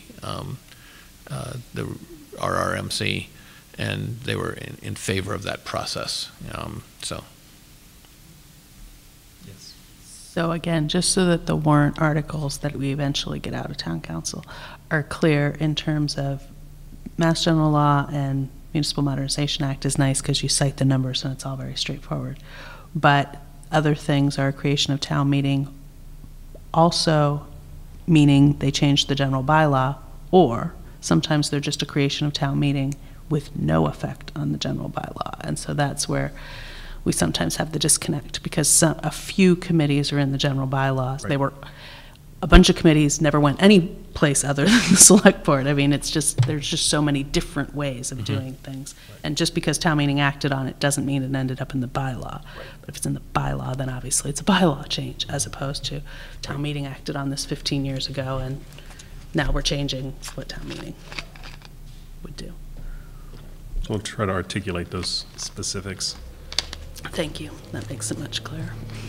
Speaking of that, that reminds me of something council brought up this morning in the Municipal Modernization Act. It had to do with the reauthorization of revolving funds. Yeah. And there is so that sort of standard reauthorization is going to be a little different this time around, because it won't be just that. That'll be a part of a broader standing authorization. So the Municipal Modernization Act actually compels us, if I understood the council this morning, to have those types of revolving fund authorizations be, sort of set up, and then we don't have to renew them each year after that, but they are listed, and then we can obviously modify them if we need to. But at the same time, what we do in this for the schools is you set an upper limit on the revolving fund essentially, and we've traditionally had to reauthorize it every year. The change in state law around modernization requires us to sort of set that up in perpetuity, essentially. Mm-hmm. So that revolving fund reauthorization is a little more than just that. Mm-hmm. It's that plus sort of complying with how state law now reads around those kinds of funds. I think Ms. McGinnis brought that up to town meeting, that was in process. And we weren't compelled. I think we had a sort of 1 year optional piece, which is what we did. But now I think we're kind of required to switch the format of that. So that's that one as far as a preview on that. Are there any other questions? I mean, we'll get into the nitty-gritty a bit more on Friday when we meet. And hopefully some of these that are a little raw at this point will be smoothed a bit. So it's sort of like rough cut lumber versus finished lumber. So we'll try to resolve those at all. So yes. So I'll bring this up again then, but if I just keep saying it over and over, maybe it's more likely to happen. When we work out the schedule, because planning board is able to do what they're able to do, and whatever swap happens, potentially the 18th and 23rd being switched. One of the things we need to be super clear about, because it's 18th and 9th. No, the planning board's not going to be able to do the 9th. I'll say 18th and 23rd switch. That's right. Likely. I mean, we don't know for sure. And that doesn't mean the 9th and the 23rd. I mean, like, I don't care. I don't have a preference. If you want, right? You rotate them however you want. Spin the dial. Is one of the things we've tried to get better about over the years, and I know Ms. Peppel has every intention of doing it. I just want to make sure we give her enough time to do it, which is that with the petition articles, people need to be told to give us something in writing, not just show up, because that is maddening. It does not have to be the same thing they're planning to put in the town meeting packet, but they need to, and since our first meeting's the 2nd, and if we I mean, our next meeting after this is the 2nd, and so if we do in fact do those petition articles, that means that, as soon as you work out what night the planning board's coming, and I'm sure it's not the 2nd, that they get told that as soon as possible, so that they can get working on that, because they may not have planned for it. They may be thinking more about town meeting packets. Right. Because some of these are not experienced petitioners. Correct. Any other comment or question at this point? Okay. Looks like a busy spring. It is, yes, I agree. Um, So I think we'll move on in our agenda, unless there's anything else someone wanted to add relative to that. And again, we'll meet on Friday morning, I believe, in more detail. So next on our agenda, I have committees, boards, and appointments and reappointments. We have 2 appointments to make. I will actually speak very briefly to the appointment to the Agricultural Commission. The person mentioned there, and I will not say his name, not because I don't want to, but because I don't want to say it incorrectly. Mr. Makowski, I think is how it's said, Makowski. I wouldn't want to, who is currently serving as the manager of the summer farmers market, which is the only one in town. Has met with the committee actually as a whole, because he was actually at their meeting, and so we've moved his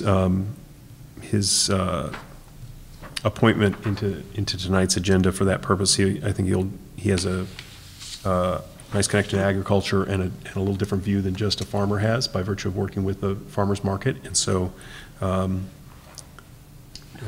pleased to sort of have that person be added to our. No motion. There's no motion. There's no motion. Yes, there is no motion. Yes, we have no bananas. We have no bananas. Okay, Sorry so we'll about have that. to, There are we'll no have to freelance motions. that. But There are no motions think you for could- either of them, Okay. right? But that's okay Wing because it. they were on the agenda. right. Yeah, So there- yes. did anyone, as far as CDBG, Ms. Brewer, did you want to offer any comment or suggestion around our person there? Just that we will be thrilled to fill all the slots on CDBG, and we appreciate all the applicants that came forward, and many of them were referred by other members or as potential members, just going to show that that, again, is what makes the difference, is that personal contact, someone you know. So I'm saying that to all the committee members out there who are planning to not continue after June. Find a replacement for yourself because personal contact works in terms of talking to other people. So that'll be great to have a full committee because they do still have some work to do. Even though those recommendations have been sent in, they have additional work during the rest of the year, just more sporadically. And so it'll be great to have a full committee, and then it'll be ready when they're into the next cycle. Hopefully I'll still be on board. They will all still be there. Yes. All right, so if someone would be willing to potentially offer a Mr. motion or Steinberg's two. really good at making up motions. He's on the looking for a fly. previous one where he's going to slot out different names and committees, I think. That's exactly what I'm doing. It You is, had to give be- him a minute, keep talking, everyone, We'll give him a minute. But if not, I'm gonna, They go to the agenda for the names. let me just get the agenda again. I move to appoint Andrew, or let's start with David Machowski, to the Agricultural Commission for a term ending June 30th, 2020. There's a second. Is there, yes. So we had this conversation briefly, and then I just was reminded by my colleague, makes it only a 2-year term. I don't think we're in the mode of thinking of 2021 yet, as opposed to we did it for a reason, for 2 years versus 3. Does anybody remember? Well, often that's picked so to make, with an awareness of Oh, the staggering, absolutely. but I haven't looked. It's not, I absolutely know for a fact that it's not true for block grant because others were ending in 2020. Oh, And so do you if we think are they just looking for forgot to staggering, I change it? think we all just kind of forgot that 2021 is 3 years from now, because, it is. Well, It seems like if a I could long just way add away. a comment on, given that we have, not a rule, but a practice of 2 3-year terms and/or 6 years, if it's 2 years and 2 years, and, it doesn't ultimately affect reappointing and filling out the potential for 6 years. So if it was done deliberately, I don't know that it's bad to use these. I don't know. I don't Right. know. I know it was an oversight for Black Grant, because I just didn't think of 2021. We had a very brief We conversation. haven't made that motion and yet, I so we've didn't still got an space it out. opportunity as to whether or not we want to alter the motion that we currently have to make it 2021. I mean, I can look them up, But we could also leave AgCom 2020 since we might be changing AgCom. I don't know. well, if you're sure on the other one, let's make that one 21. Right. We can leave this 20 in a way, it doesn't, Right. doesn't. We can make it add up to Earn it, 6 someday, yeah. yes. Yeah. Or not, as the case Okay. may be. So we'll keep the motion we have on the floor currently at 2020. Is there further discussion? Hearing none, all those in favor, please say aye. Aye. All right, that's unanimous.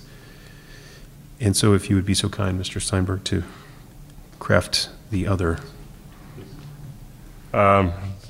Just very simply, again, I move to appoint Andrew Grant Thomas to the Community Development Block Grant Committee through June 30, 2021.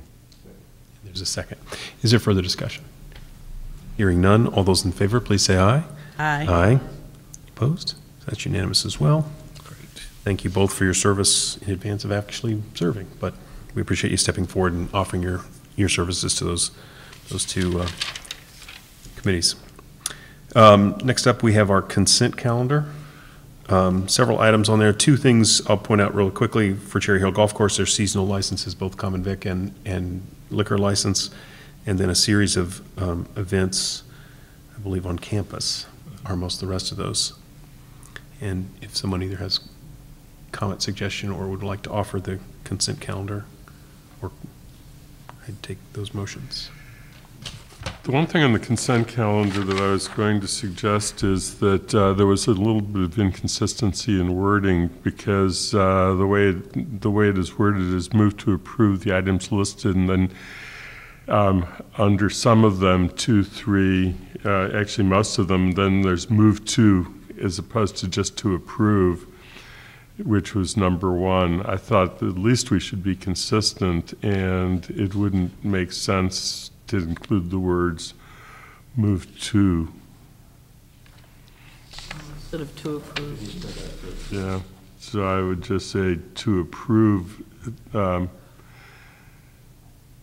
it's all subsumed under one motion. And with that correction, I will move to approve the items listed on the consent calendar for March 19, 2018 as amended. And there's a second? Yes. Okay, what'd we decide last time about the patio? So, you'll note there's a photo Yeah.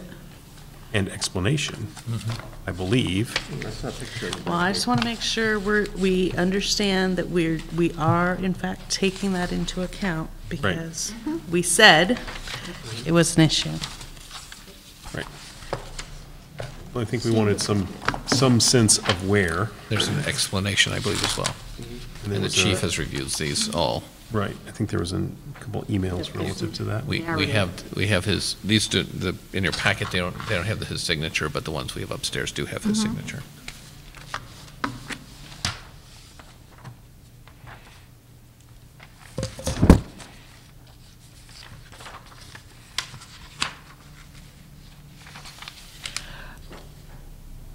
I want to know if they photoshopped the people into the photo, because they almost look like they were sort of stuck in there after the fact. It's not true, but I know it's not, but I'm just, there's that slight look to it, but anyway. I don't find their explanation particularly compelling, and I think it's got a bit of an attitude in it that we've done it before, it'll be fine, don't worry about it, which I do not find pleasing in comparison to when we have people coming before us for other types of licenses.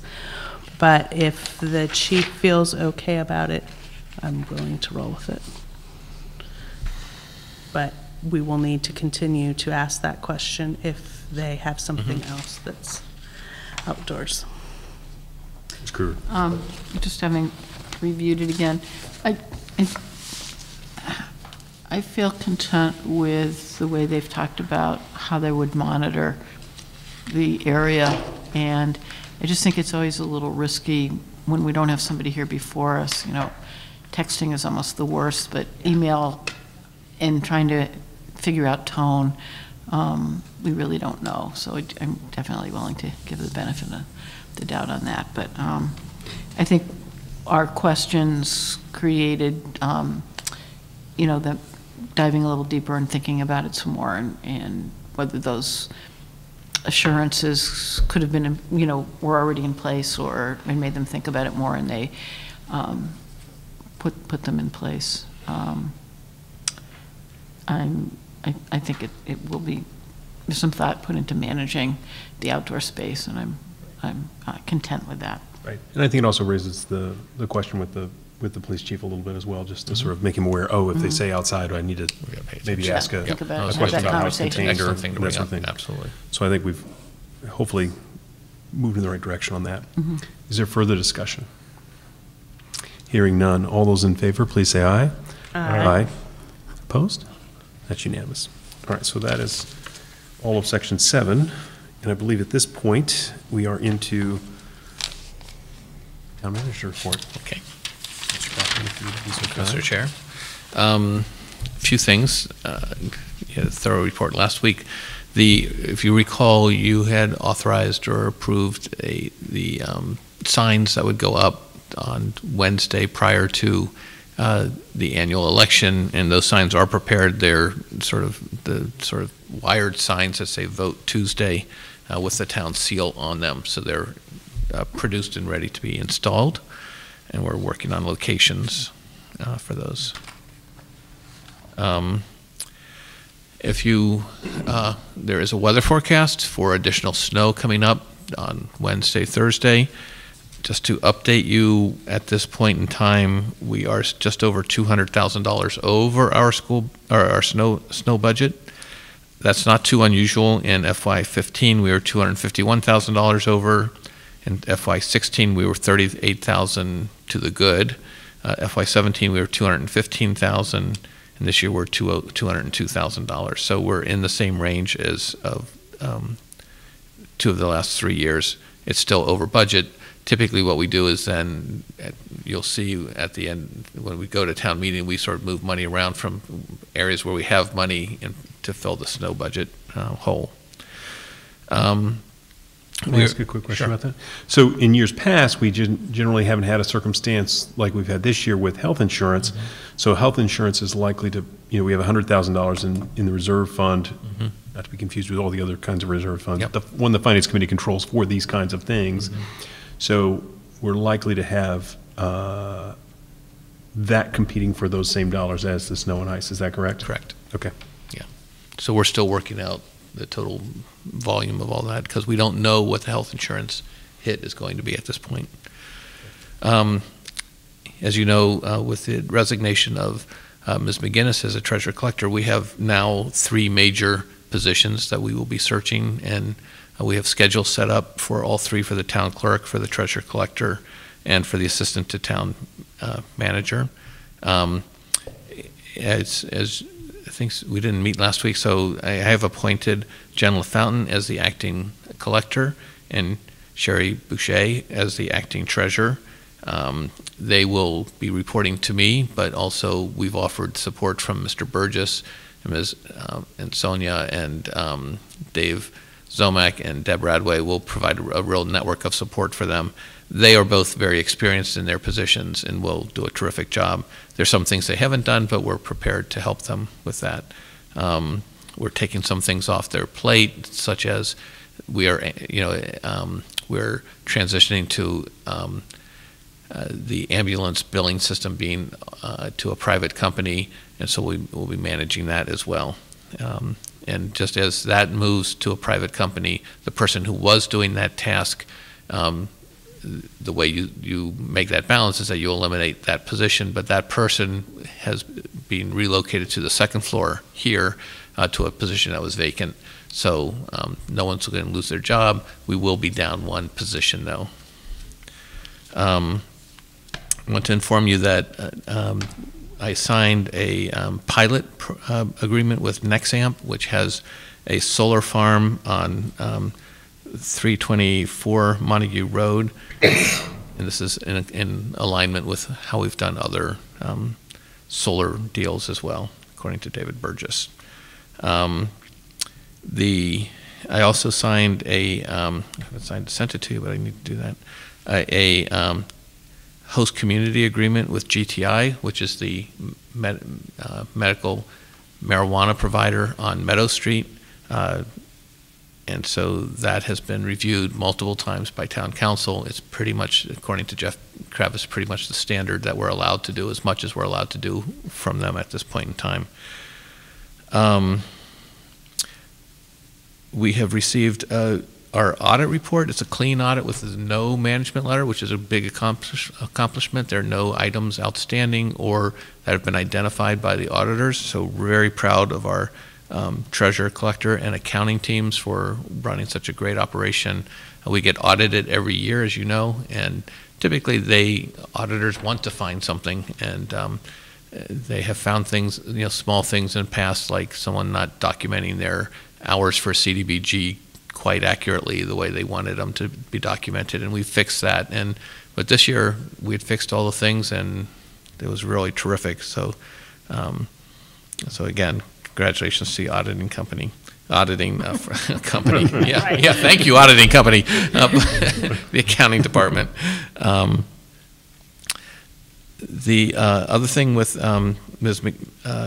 McGinnis submitting her resignation, I've appointed Anthony Delaney to be on the Fort River Building Committee, and so he'll be he's been going to those meetings anyway, talked with the superintendent, felt like his expertise would be suitable for that.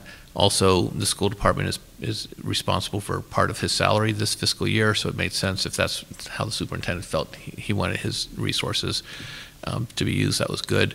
Mr. McPherson attends those meetings. Ms. McGinnis was attending those meetings. We had a lot of staff attending these meetings, and so, but Mr. Delaney, he'll be very good at that. He's already proven his worth there. The Insurance Advisory Committee, I think I sent this to you on email, but not announced it to you in a public meeting. The Insurance Advisory Committee approved the proposal for health insurance on a vote of 9 in favor, 0 against, 3 abstentions and 1 absent. And this would do 3 things. One would be to move from a self-insured to a fully insured health insurance product for the employees of the town of Pelham, town of Amherst, which includes the Amherst Elementary Schools and the Amherst Pelham Regional School District. The second thing it would do is it would eliminate one of our 2 providers. Right now we have Harvard Health and Blue Cross. We would eliminate Harvard Health. It just makes sense to consolidate our risk pool with one provider. It gives us more leverage when we're talking to that provider because we can always move if we want to. The third thing it does is it makes plan design changes. This is probably the thing that's has most impact on our employees because it introduces a deductible, which we don't have now. It aligns our product with benchmark 2 according to the GIC. There were basically 3 benchmarks the GIC has: benchmark 1, benchmark 2, and benchmark 3. And so we've aligned at this point in time with benchmark 2, which introduces the deductible at $300 for individual, $900 maximum for family. Has some other changes. There's some slight benefits to employees, but it's really an attempt to help control our costs of insurance by helping employees be educated about where they make choices about where they seek coverage. For instance, if you choose to go to a Tier 2 hospital, which is the most expensive kind of hospital to go to, your copay is significantly higher than if you choose to go to a Tier 1 hospital. The only Tier 2 hospital in Western Massachusetts is Bay State in Springfield. It's the only one out here. People say, well, I like going to the Boston teaching hospitals. Many of those are Tier 1 hospitals. It's not based on how expensive the service is. It's based on their output and their results. Are people readmitted? Are patients served well once they're in there? Are they treated well? And all these different metrics that Blue Cross has. And so a lot of hospitals are striving to get into be Tier 1 because people are making decisions with their feet about saying, well, I don't want to pay that big copay for my, and these are for operations of choice that you're not required to go in. Your doctor's not saying you have to go do this. It's not if you're in a car accident, you go to the hospital. Those things are not the things that are covered. But what I want to mention is that this will be a big impact on employees. We met last week to start the plan to roll out the week of March 26th. We'll start educating employees. We will have sessions at every workplace in the town, DPW, every fire station, police station, every school, and we'll have multiple sessions at each of these places. We'll also have major meetings with retirees who will be impacted by this as well, to try and educate people about it. A lot of changes, a lot of effort by staff, a lot of cooperation by the unions who have been educating their own members throughout this whole process. And so I think that this sets us up going into the future, as we will be going to Maya, Blue Cross Blue Shield, and then they have guaranteed that next year we will be increased no more than the midpoint of their range of increases. A lot of our members were concerned that, yes, you give all your business to Blue Cross and then they jack you up the next year. That's not, they won't be able to do that. By this change, we will reduce our health insurance price, but we still are responsible for any deficit that we incur this year. Plus, since we're self-insured, we have the run out for the medical expenses we incur during May and June that we will have to pay during July and August. That surcharge will be incurred by both the town and by the employees, and that will be placed on the employees. And I can make a more thorough presentation. I didn't bring the chart with me. But the employees will know exactly how much it's going to hit them. And then that will be accounted for separately. And once those deficits and that run out is accounted for, then the surcharge will go away. We are budgeting that on a 2-year schedule, so it's not too impactful on any employees because we're spreading it out over time. Our sense is that with year one, we know where we are. Year two, we know it won't go up more than the midpoint. Year three, that surcharge will drop off, and then there'll be some flexible. So it won't. Any increase in year three shouldn't be as impactful. But there's no guarantees. My feeling is that this is about as good as you can get in terms of looking into the future with health insurance these days. So happy with this. I see this as a step. I see this as a good attempt to address our health insurance thing, our health insurance problem, and it also moves the risk from the town, this is the most important thing, to the insurance company. So right now we bear all the risk, and we've paid for it because we've had at least a half a dozen very large claims, up to $250,000 that we've had to pay, and that just decimates our self-insurance pool. That will then be moved to the Maya Blue Cross plan. So big project. A lot of people put a lot of effort into it. Case Logar especially has put enormous amounts of time.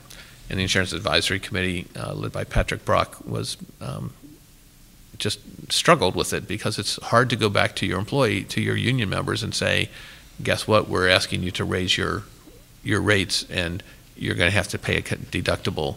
But they understood the predicament we were in, and they knew that if we did nothing, we would be making cuts of our budgets in the town, the school, and the regional school districts of hundreds of thousands of dollars, nearly $1 million in each of them, which would have required us to lay off people, and I think they recognized that was the unfortunate choice we were stuck in. So that's moving forward. What else? We are about to be meeting with representatives from the town of Hadley for the ambulance. That's going to happen this week, I hope. I anticipate, and to talk about what the services we're providing, where we are on pricing, and where they think we should be. Right now, they pay us $140,000 to provide the service. They account for about 900 of our 5,000 calls a year. As you recall, they went out to bid, and they received one bid that was that charged the town $292,000 or something like that, to provide a service that had an ambulance stationed in the town of Hadley. We provide very high level of ambulance protection for the town of Hadley, and I think we'll be talking to them about what they value, how they value things, and how we value things. So I'll keep you posted on that conversation. We're meeting with the town administrator, a member of the select board, and the fire chief there. And then just a couple other smaller things. One is had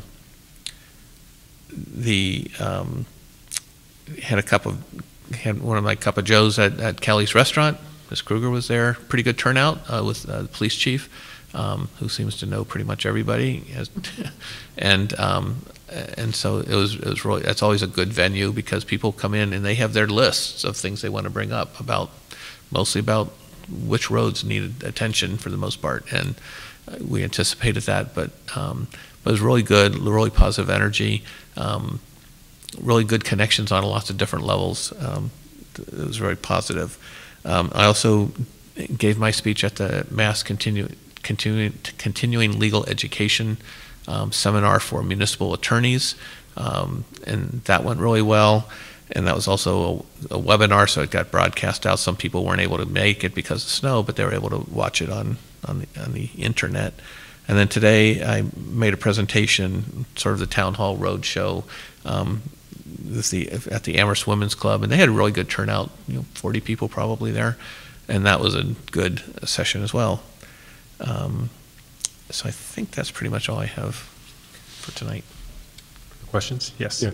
Just the one thing, going way back to probably the first item, which is the snow and ice budget. Yes. Of course, there is a there's a section of the state law that allows the town some additional latitude for snow and ice emergencies, such as this year, in accounting procedures. So just to remind our colleagues that there is more flexibility than just the reserve fund as far as how this can be handled. Correct.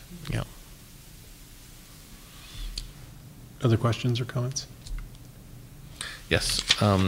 In your packet, and you got this in the email too, there is a letter from the Amherst Pelham Regional School District that says that at their meeting on March 12th, they voted to authorize borrowing a sum to support the projects that were included in the Amherst Pelham Regional Capital Plan and discussed at the Four Towns meeting. And apparently this is, I don't think this is, I think this is new. Typically this has not been done. It has the minutes of their meeting, and their auditors wanted them to present this to the select board and then to have the select board acknowledge that you've received it. So they want to make sure that all four towns had received this notification. So that's why this is in your packet. If memory serves, they're required to notify us of it because Yes. it compels us. We have an option to take exception with it. Correct. Within 60 days. So that's part of why it's here. And if we have a reason to take exception, we have a certain amount of time in order to sort of raise the issue, as it were. Ms. Brewer. So I believe that it should be added to our agenda for Friday. Okay. Okay. As a list of topics item, because otherwise the public doesn't know that this is it was in our packet, but it's not listed on our list of topics for today. And we got it as mail today, and so I thought a new version of it had come in, because why would it be in mail and both in our packet? But it got sent to us both ways. But again, the public doesn't see our mail. So. You got it in mail because it came in as a hard copy today, and they just copied it and sent it out. Right. And I thought, ooh, maybe it's been updated, but no, it hadn't changed. And then, meaning that then on Monday, we would authorize you to fill out this receipt saying we're done with it, because the notice to the public part of it is that we have 60 days for the purpose of expressing disapproval of the amount of debt authorized by the district committee, which I don't believe we'd have any intention of doing, but that's why I believe it should be on our list of topics, so we can So we say. have the option to do that. It's like a first refusal sort of thing, Right. like, nope, we're not going to exercise our right to do that unless somebody's going to come in and tell us why we should exercise our right to do that. Okay. We can So do that. I believe it requires ultimately town meeting action if we're going to We'd the actually have full to steps. have a town meeting, yes. Which makes it even more appealing to actually do that. But I mean, It's if involved. the public doesn't know Right. that we have this option, then So we'll make sure that that gets onto the agenda Mm-hmm. for Friday. So are there any questions or comments from the manager relative to his report to us? If not, then we'll move into select board member reports. Do people have anything to offer relative to that? Mr. Steinberg. Yes, I'm going to report on one thing in particular.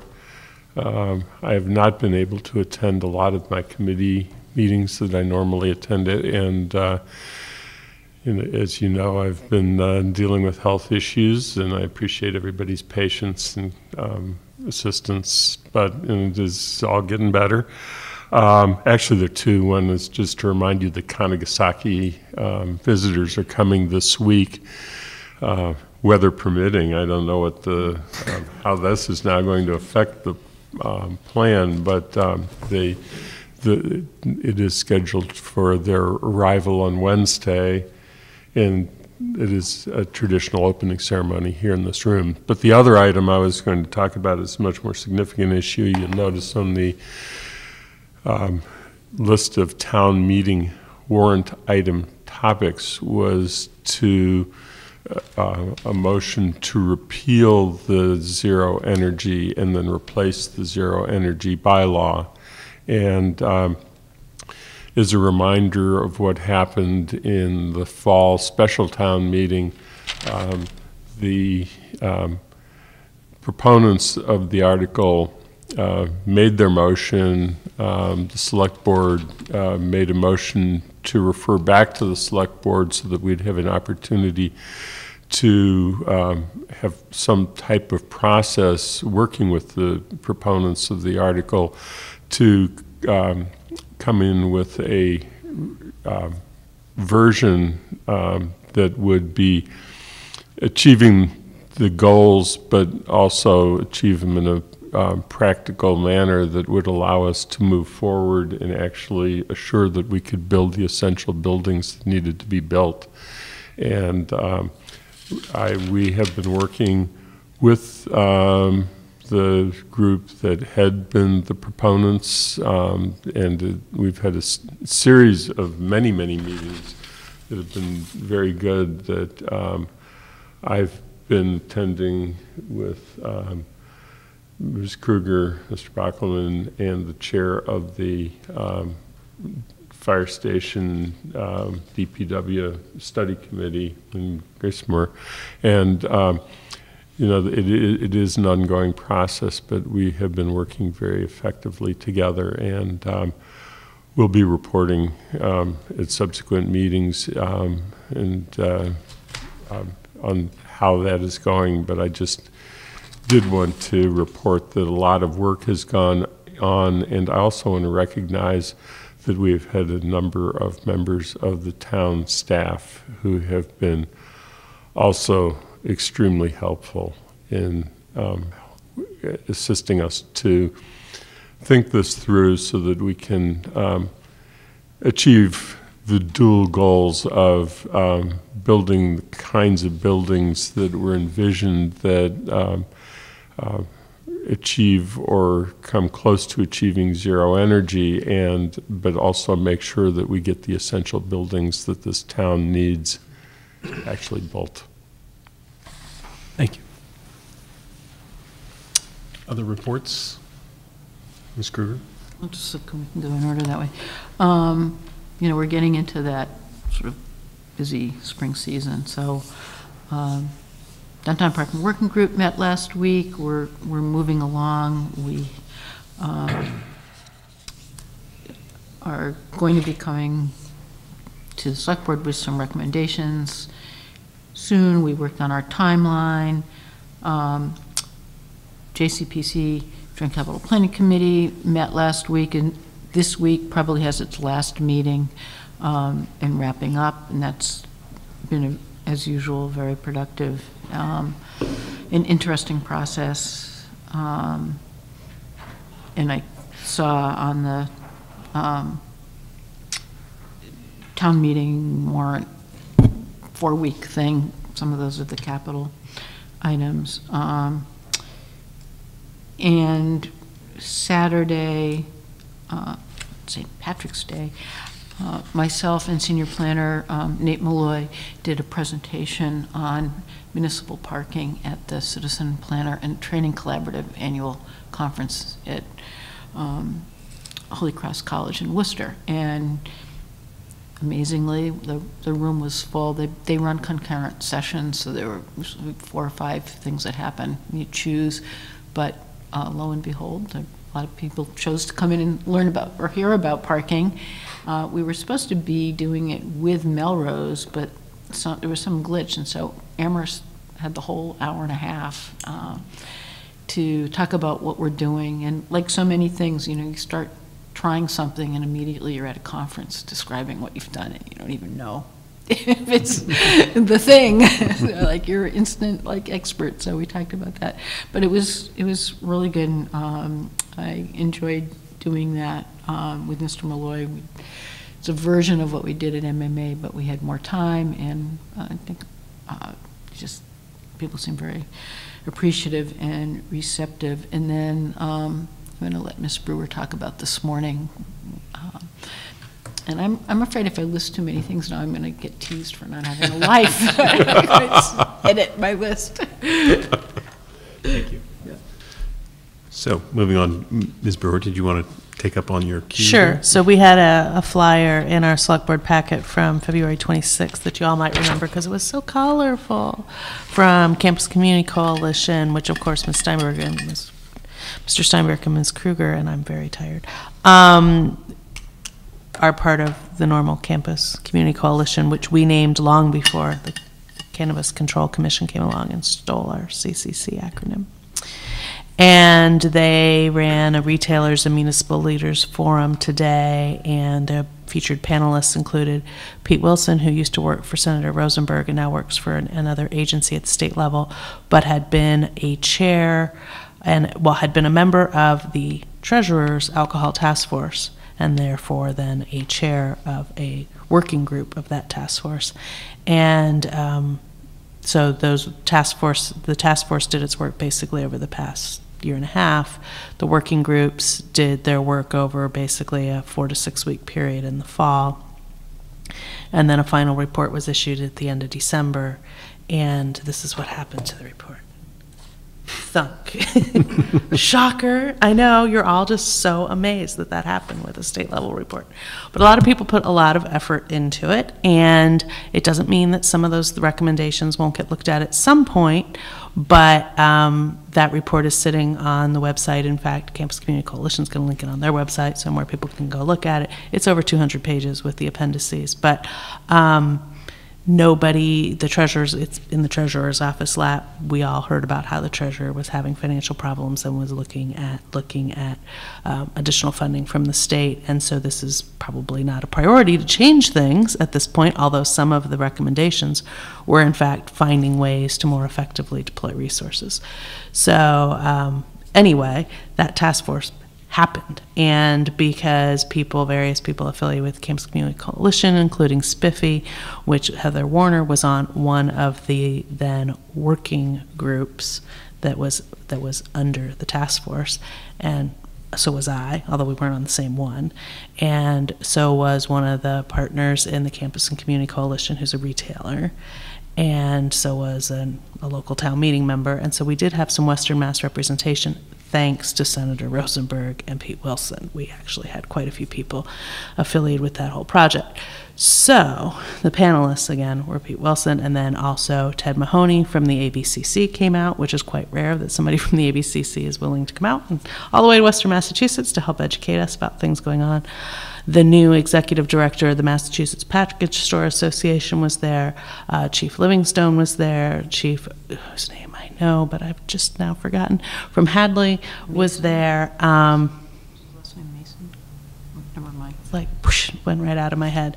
Was on the panel. It was moderated by David Sullivan, our district attorney.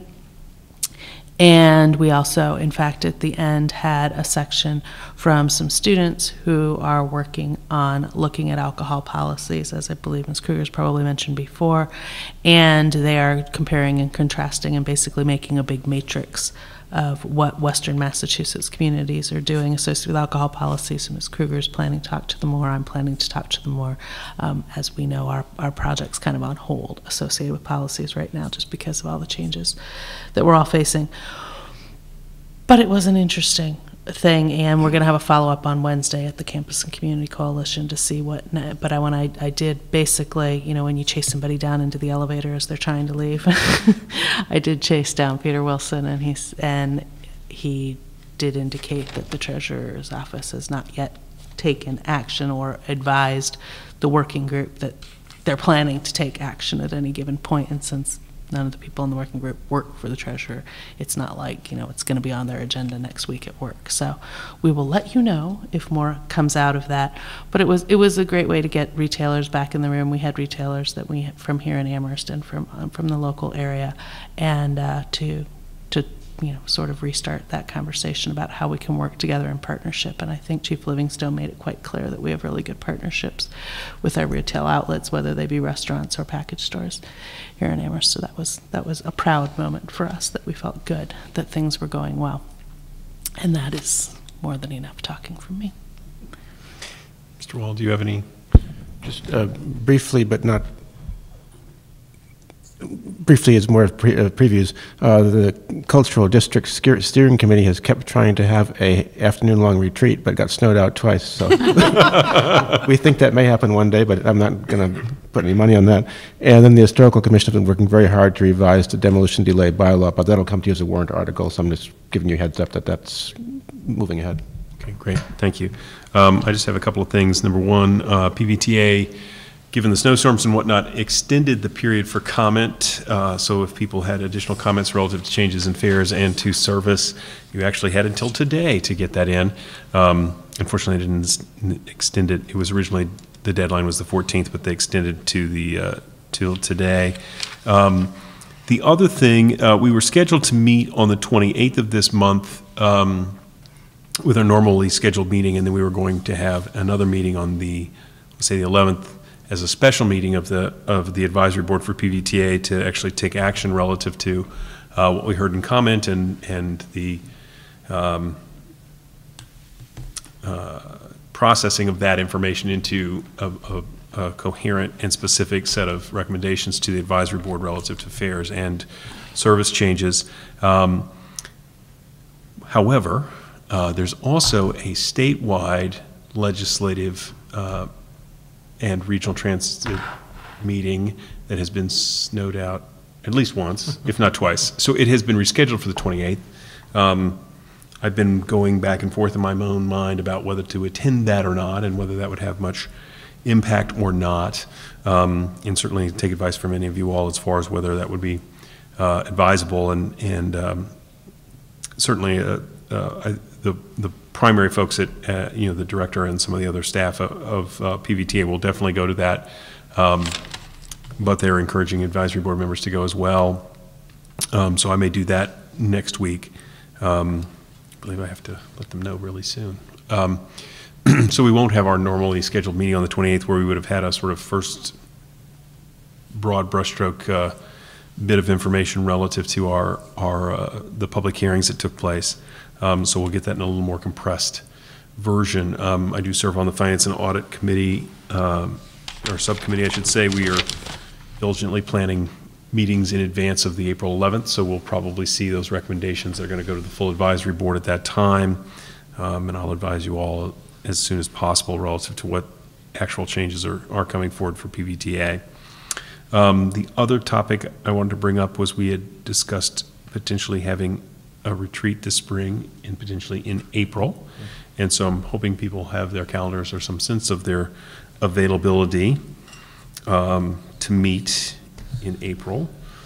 And so I'm presuming we know the 21st is out because Ms. Kruger told us that before. Are you out on the 20th? You are out on the 21st. I would Personally, I'd lean a little bit towards the 28th, because I think that just gives us more time for all sorts of things. And the afternoon was also the other thing you were suggesting, is a little later in the day as far as.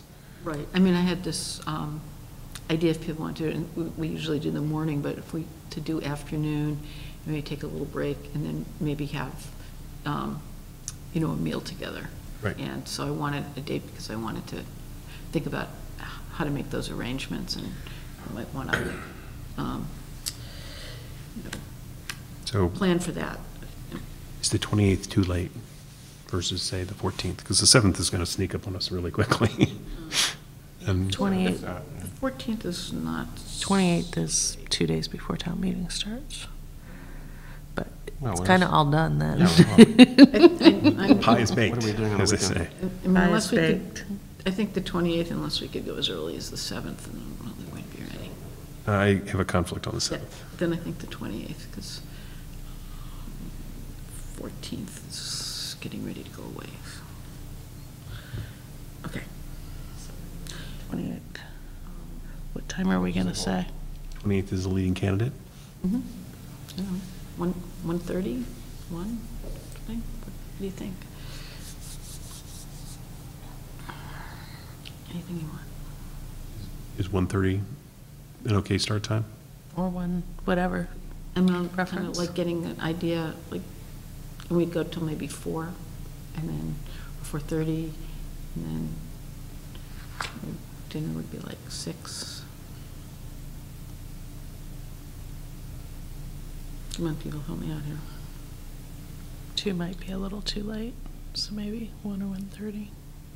We can just hold it also, then worry about. Yeah, we can just block it for 1 to 5, and we'll refine it. We don't have an agenda Right. for it or anything. Right. Okay.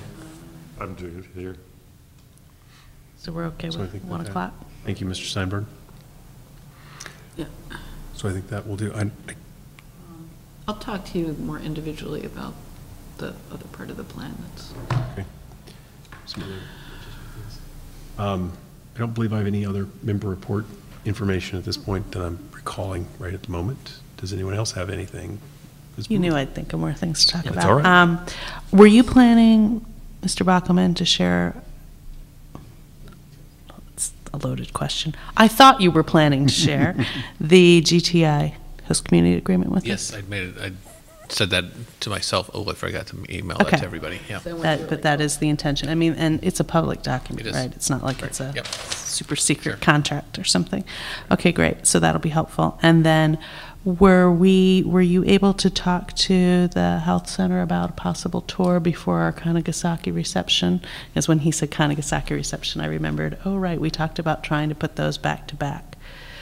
To have our select board tour. They're flexible, but we had talked about today, but then we realized the Empty Bowls fundraiser that Right. many people So we attended. couldn't do anything right before So select board if today. you'd like to do before Kanagasaki, which would be like at 3, it's probably 4 o'clock, the We have a reception. meeting. We have a meeting during that time. We have a 4 o'clock. Yeah, we just realized that. I think when we originally had this conversation, that wasn't I'm true. only gonna, I'm gonna do both things, so. So, The other option might be either before or after your Friday meeting.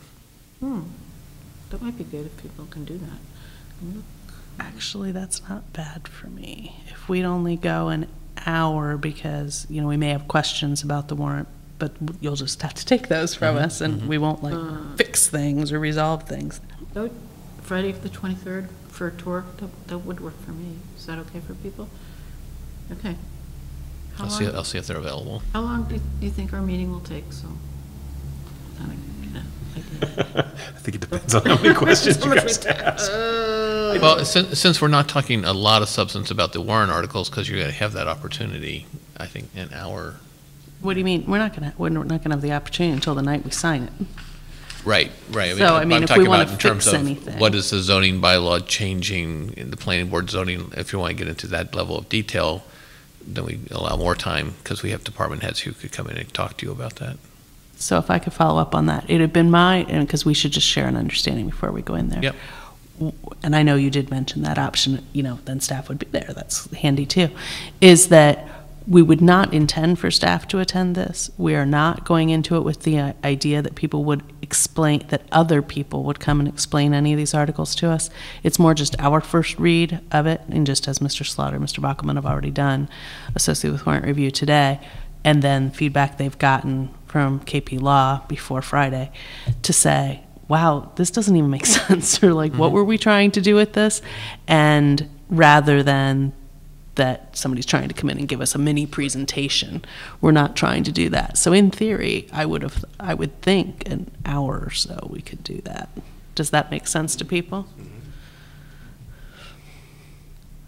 Because that's about all the time we would normally spend on it at a meeting. Yeah, that's probably, I mean, there's, like I said earlier, the easements are rather fixed in their They just are structure. easements. They're easements and that sort of thing. Mr. Sundberg, yes. The one thing that is significant for your amount of time, potentially, because it is ultimately our article out of the process that I just described is the zero energy bylaw. Right. That's true. And that may take a little bit more time for explanation than other articles. Because you haven't seen it yet. And Right. You're not really going to see it till So then. 1 hour on that, Already. plus an hour on everything Maybe an hour and a half. else. Oh, So- okay, then so trying Maybe for 10:30? 10:30 for the tour, yeah. Okay. Okay.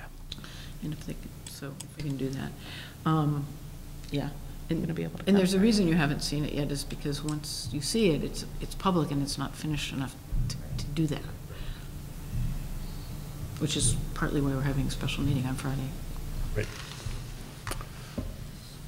Yes. Excellent. So, and looking at my other reminders on my list here, and there is a reason I take these notes, is this, having been in this position before with people running for reelection and not knowing if they will get reelected or not when they are not the only one on the ballot, I wanted to make a brief space for us to say nice things about our colleague, Mr. Slaughter, because I have been in a position of being on a committee where someone was just gone after the last meeting we had, and nobody talked about it before they left, and it was really, really weird. And so it's kind of weird to do it this way too. But it's important, I think, that we none of us take enough time to appreciate our own service, and we appreciate Mr. Slaughter's service to us, not only as a colleague, but also as our chair for the past year. And the work on PVTA in particular, that has been a huge amount of work. I mean, not that there's per se a normal year at PVTA, but still, this has been a huge amount of work in particular where you've had to go out of town for us and represent the community, and then go to other hearings and represent the larger community as well, and very specific parts of that community. So I really appreciate all the extra effort you've had to put in for that particular project, in addition to all the other things you're doing with this, whether it's things like the warrant review, which I'm so happy I didn't have to do today, and all the lovely chairing things we ask you to do, and the follow-ups and the letters, et cetera, and getting back to people. I think I've been very happy to work with you, so thank you for this. I appreciate that. Thank you very much. It's my pleasure to do that and to work with you all, and it's been a real honor to serve with you all. I'm hoping I get an opportunity to continue to do that, but it has been a distinct pleasure to serve with you all, and I appreciate the effort that you all put in on a day-by-day basis for our community, and I'm humbled by the amount of work that you folks do, and try to do my piece of that as well when I do my work with you all, and so whether the public at large knows sort of what all goes on is okay if they don't. It's nice if they do, but at the same time, it's we don't do it for people to call us up and thank us a bunch, but at the same time, it's nice to sort of be appreciated, so thank you for that. Thank you. Thank you. Thank you. Ditto to everything Ms. Brewer said. Right. So unless someone has something else to add, I believe we've exhausted our agenda for the evening, and so I would be inclined. Our next meeting is Friday morning at 9 a.m., correct? Mm-hmm. Do we have a location? I think the first floor, and no public comment. That is correct. There will be no public comment. And then our next regular meeting's the 2nd, right? That is correct as well. And because it's on the first floor, there will not be opportunity for live television on Amherst Media. Correct. That's correct. It will be a bit like watching paint dry, I believe, but I wouldn't want to claim it will be that for sure, but it will be likely to be very. On line 4, what does that comma mean? Exactly. With that, I am going to make a motion to adjourn. Thank you. Is there a second? Second. All those in favor, please say aye. Aye. Aye. And we are adjourned at 9:13 PM.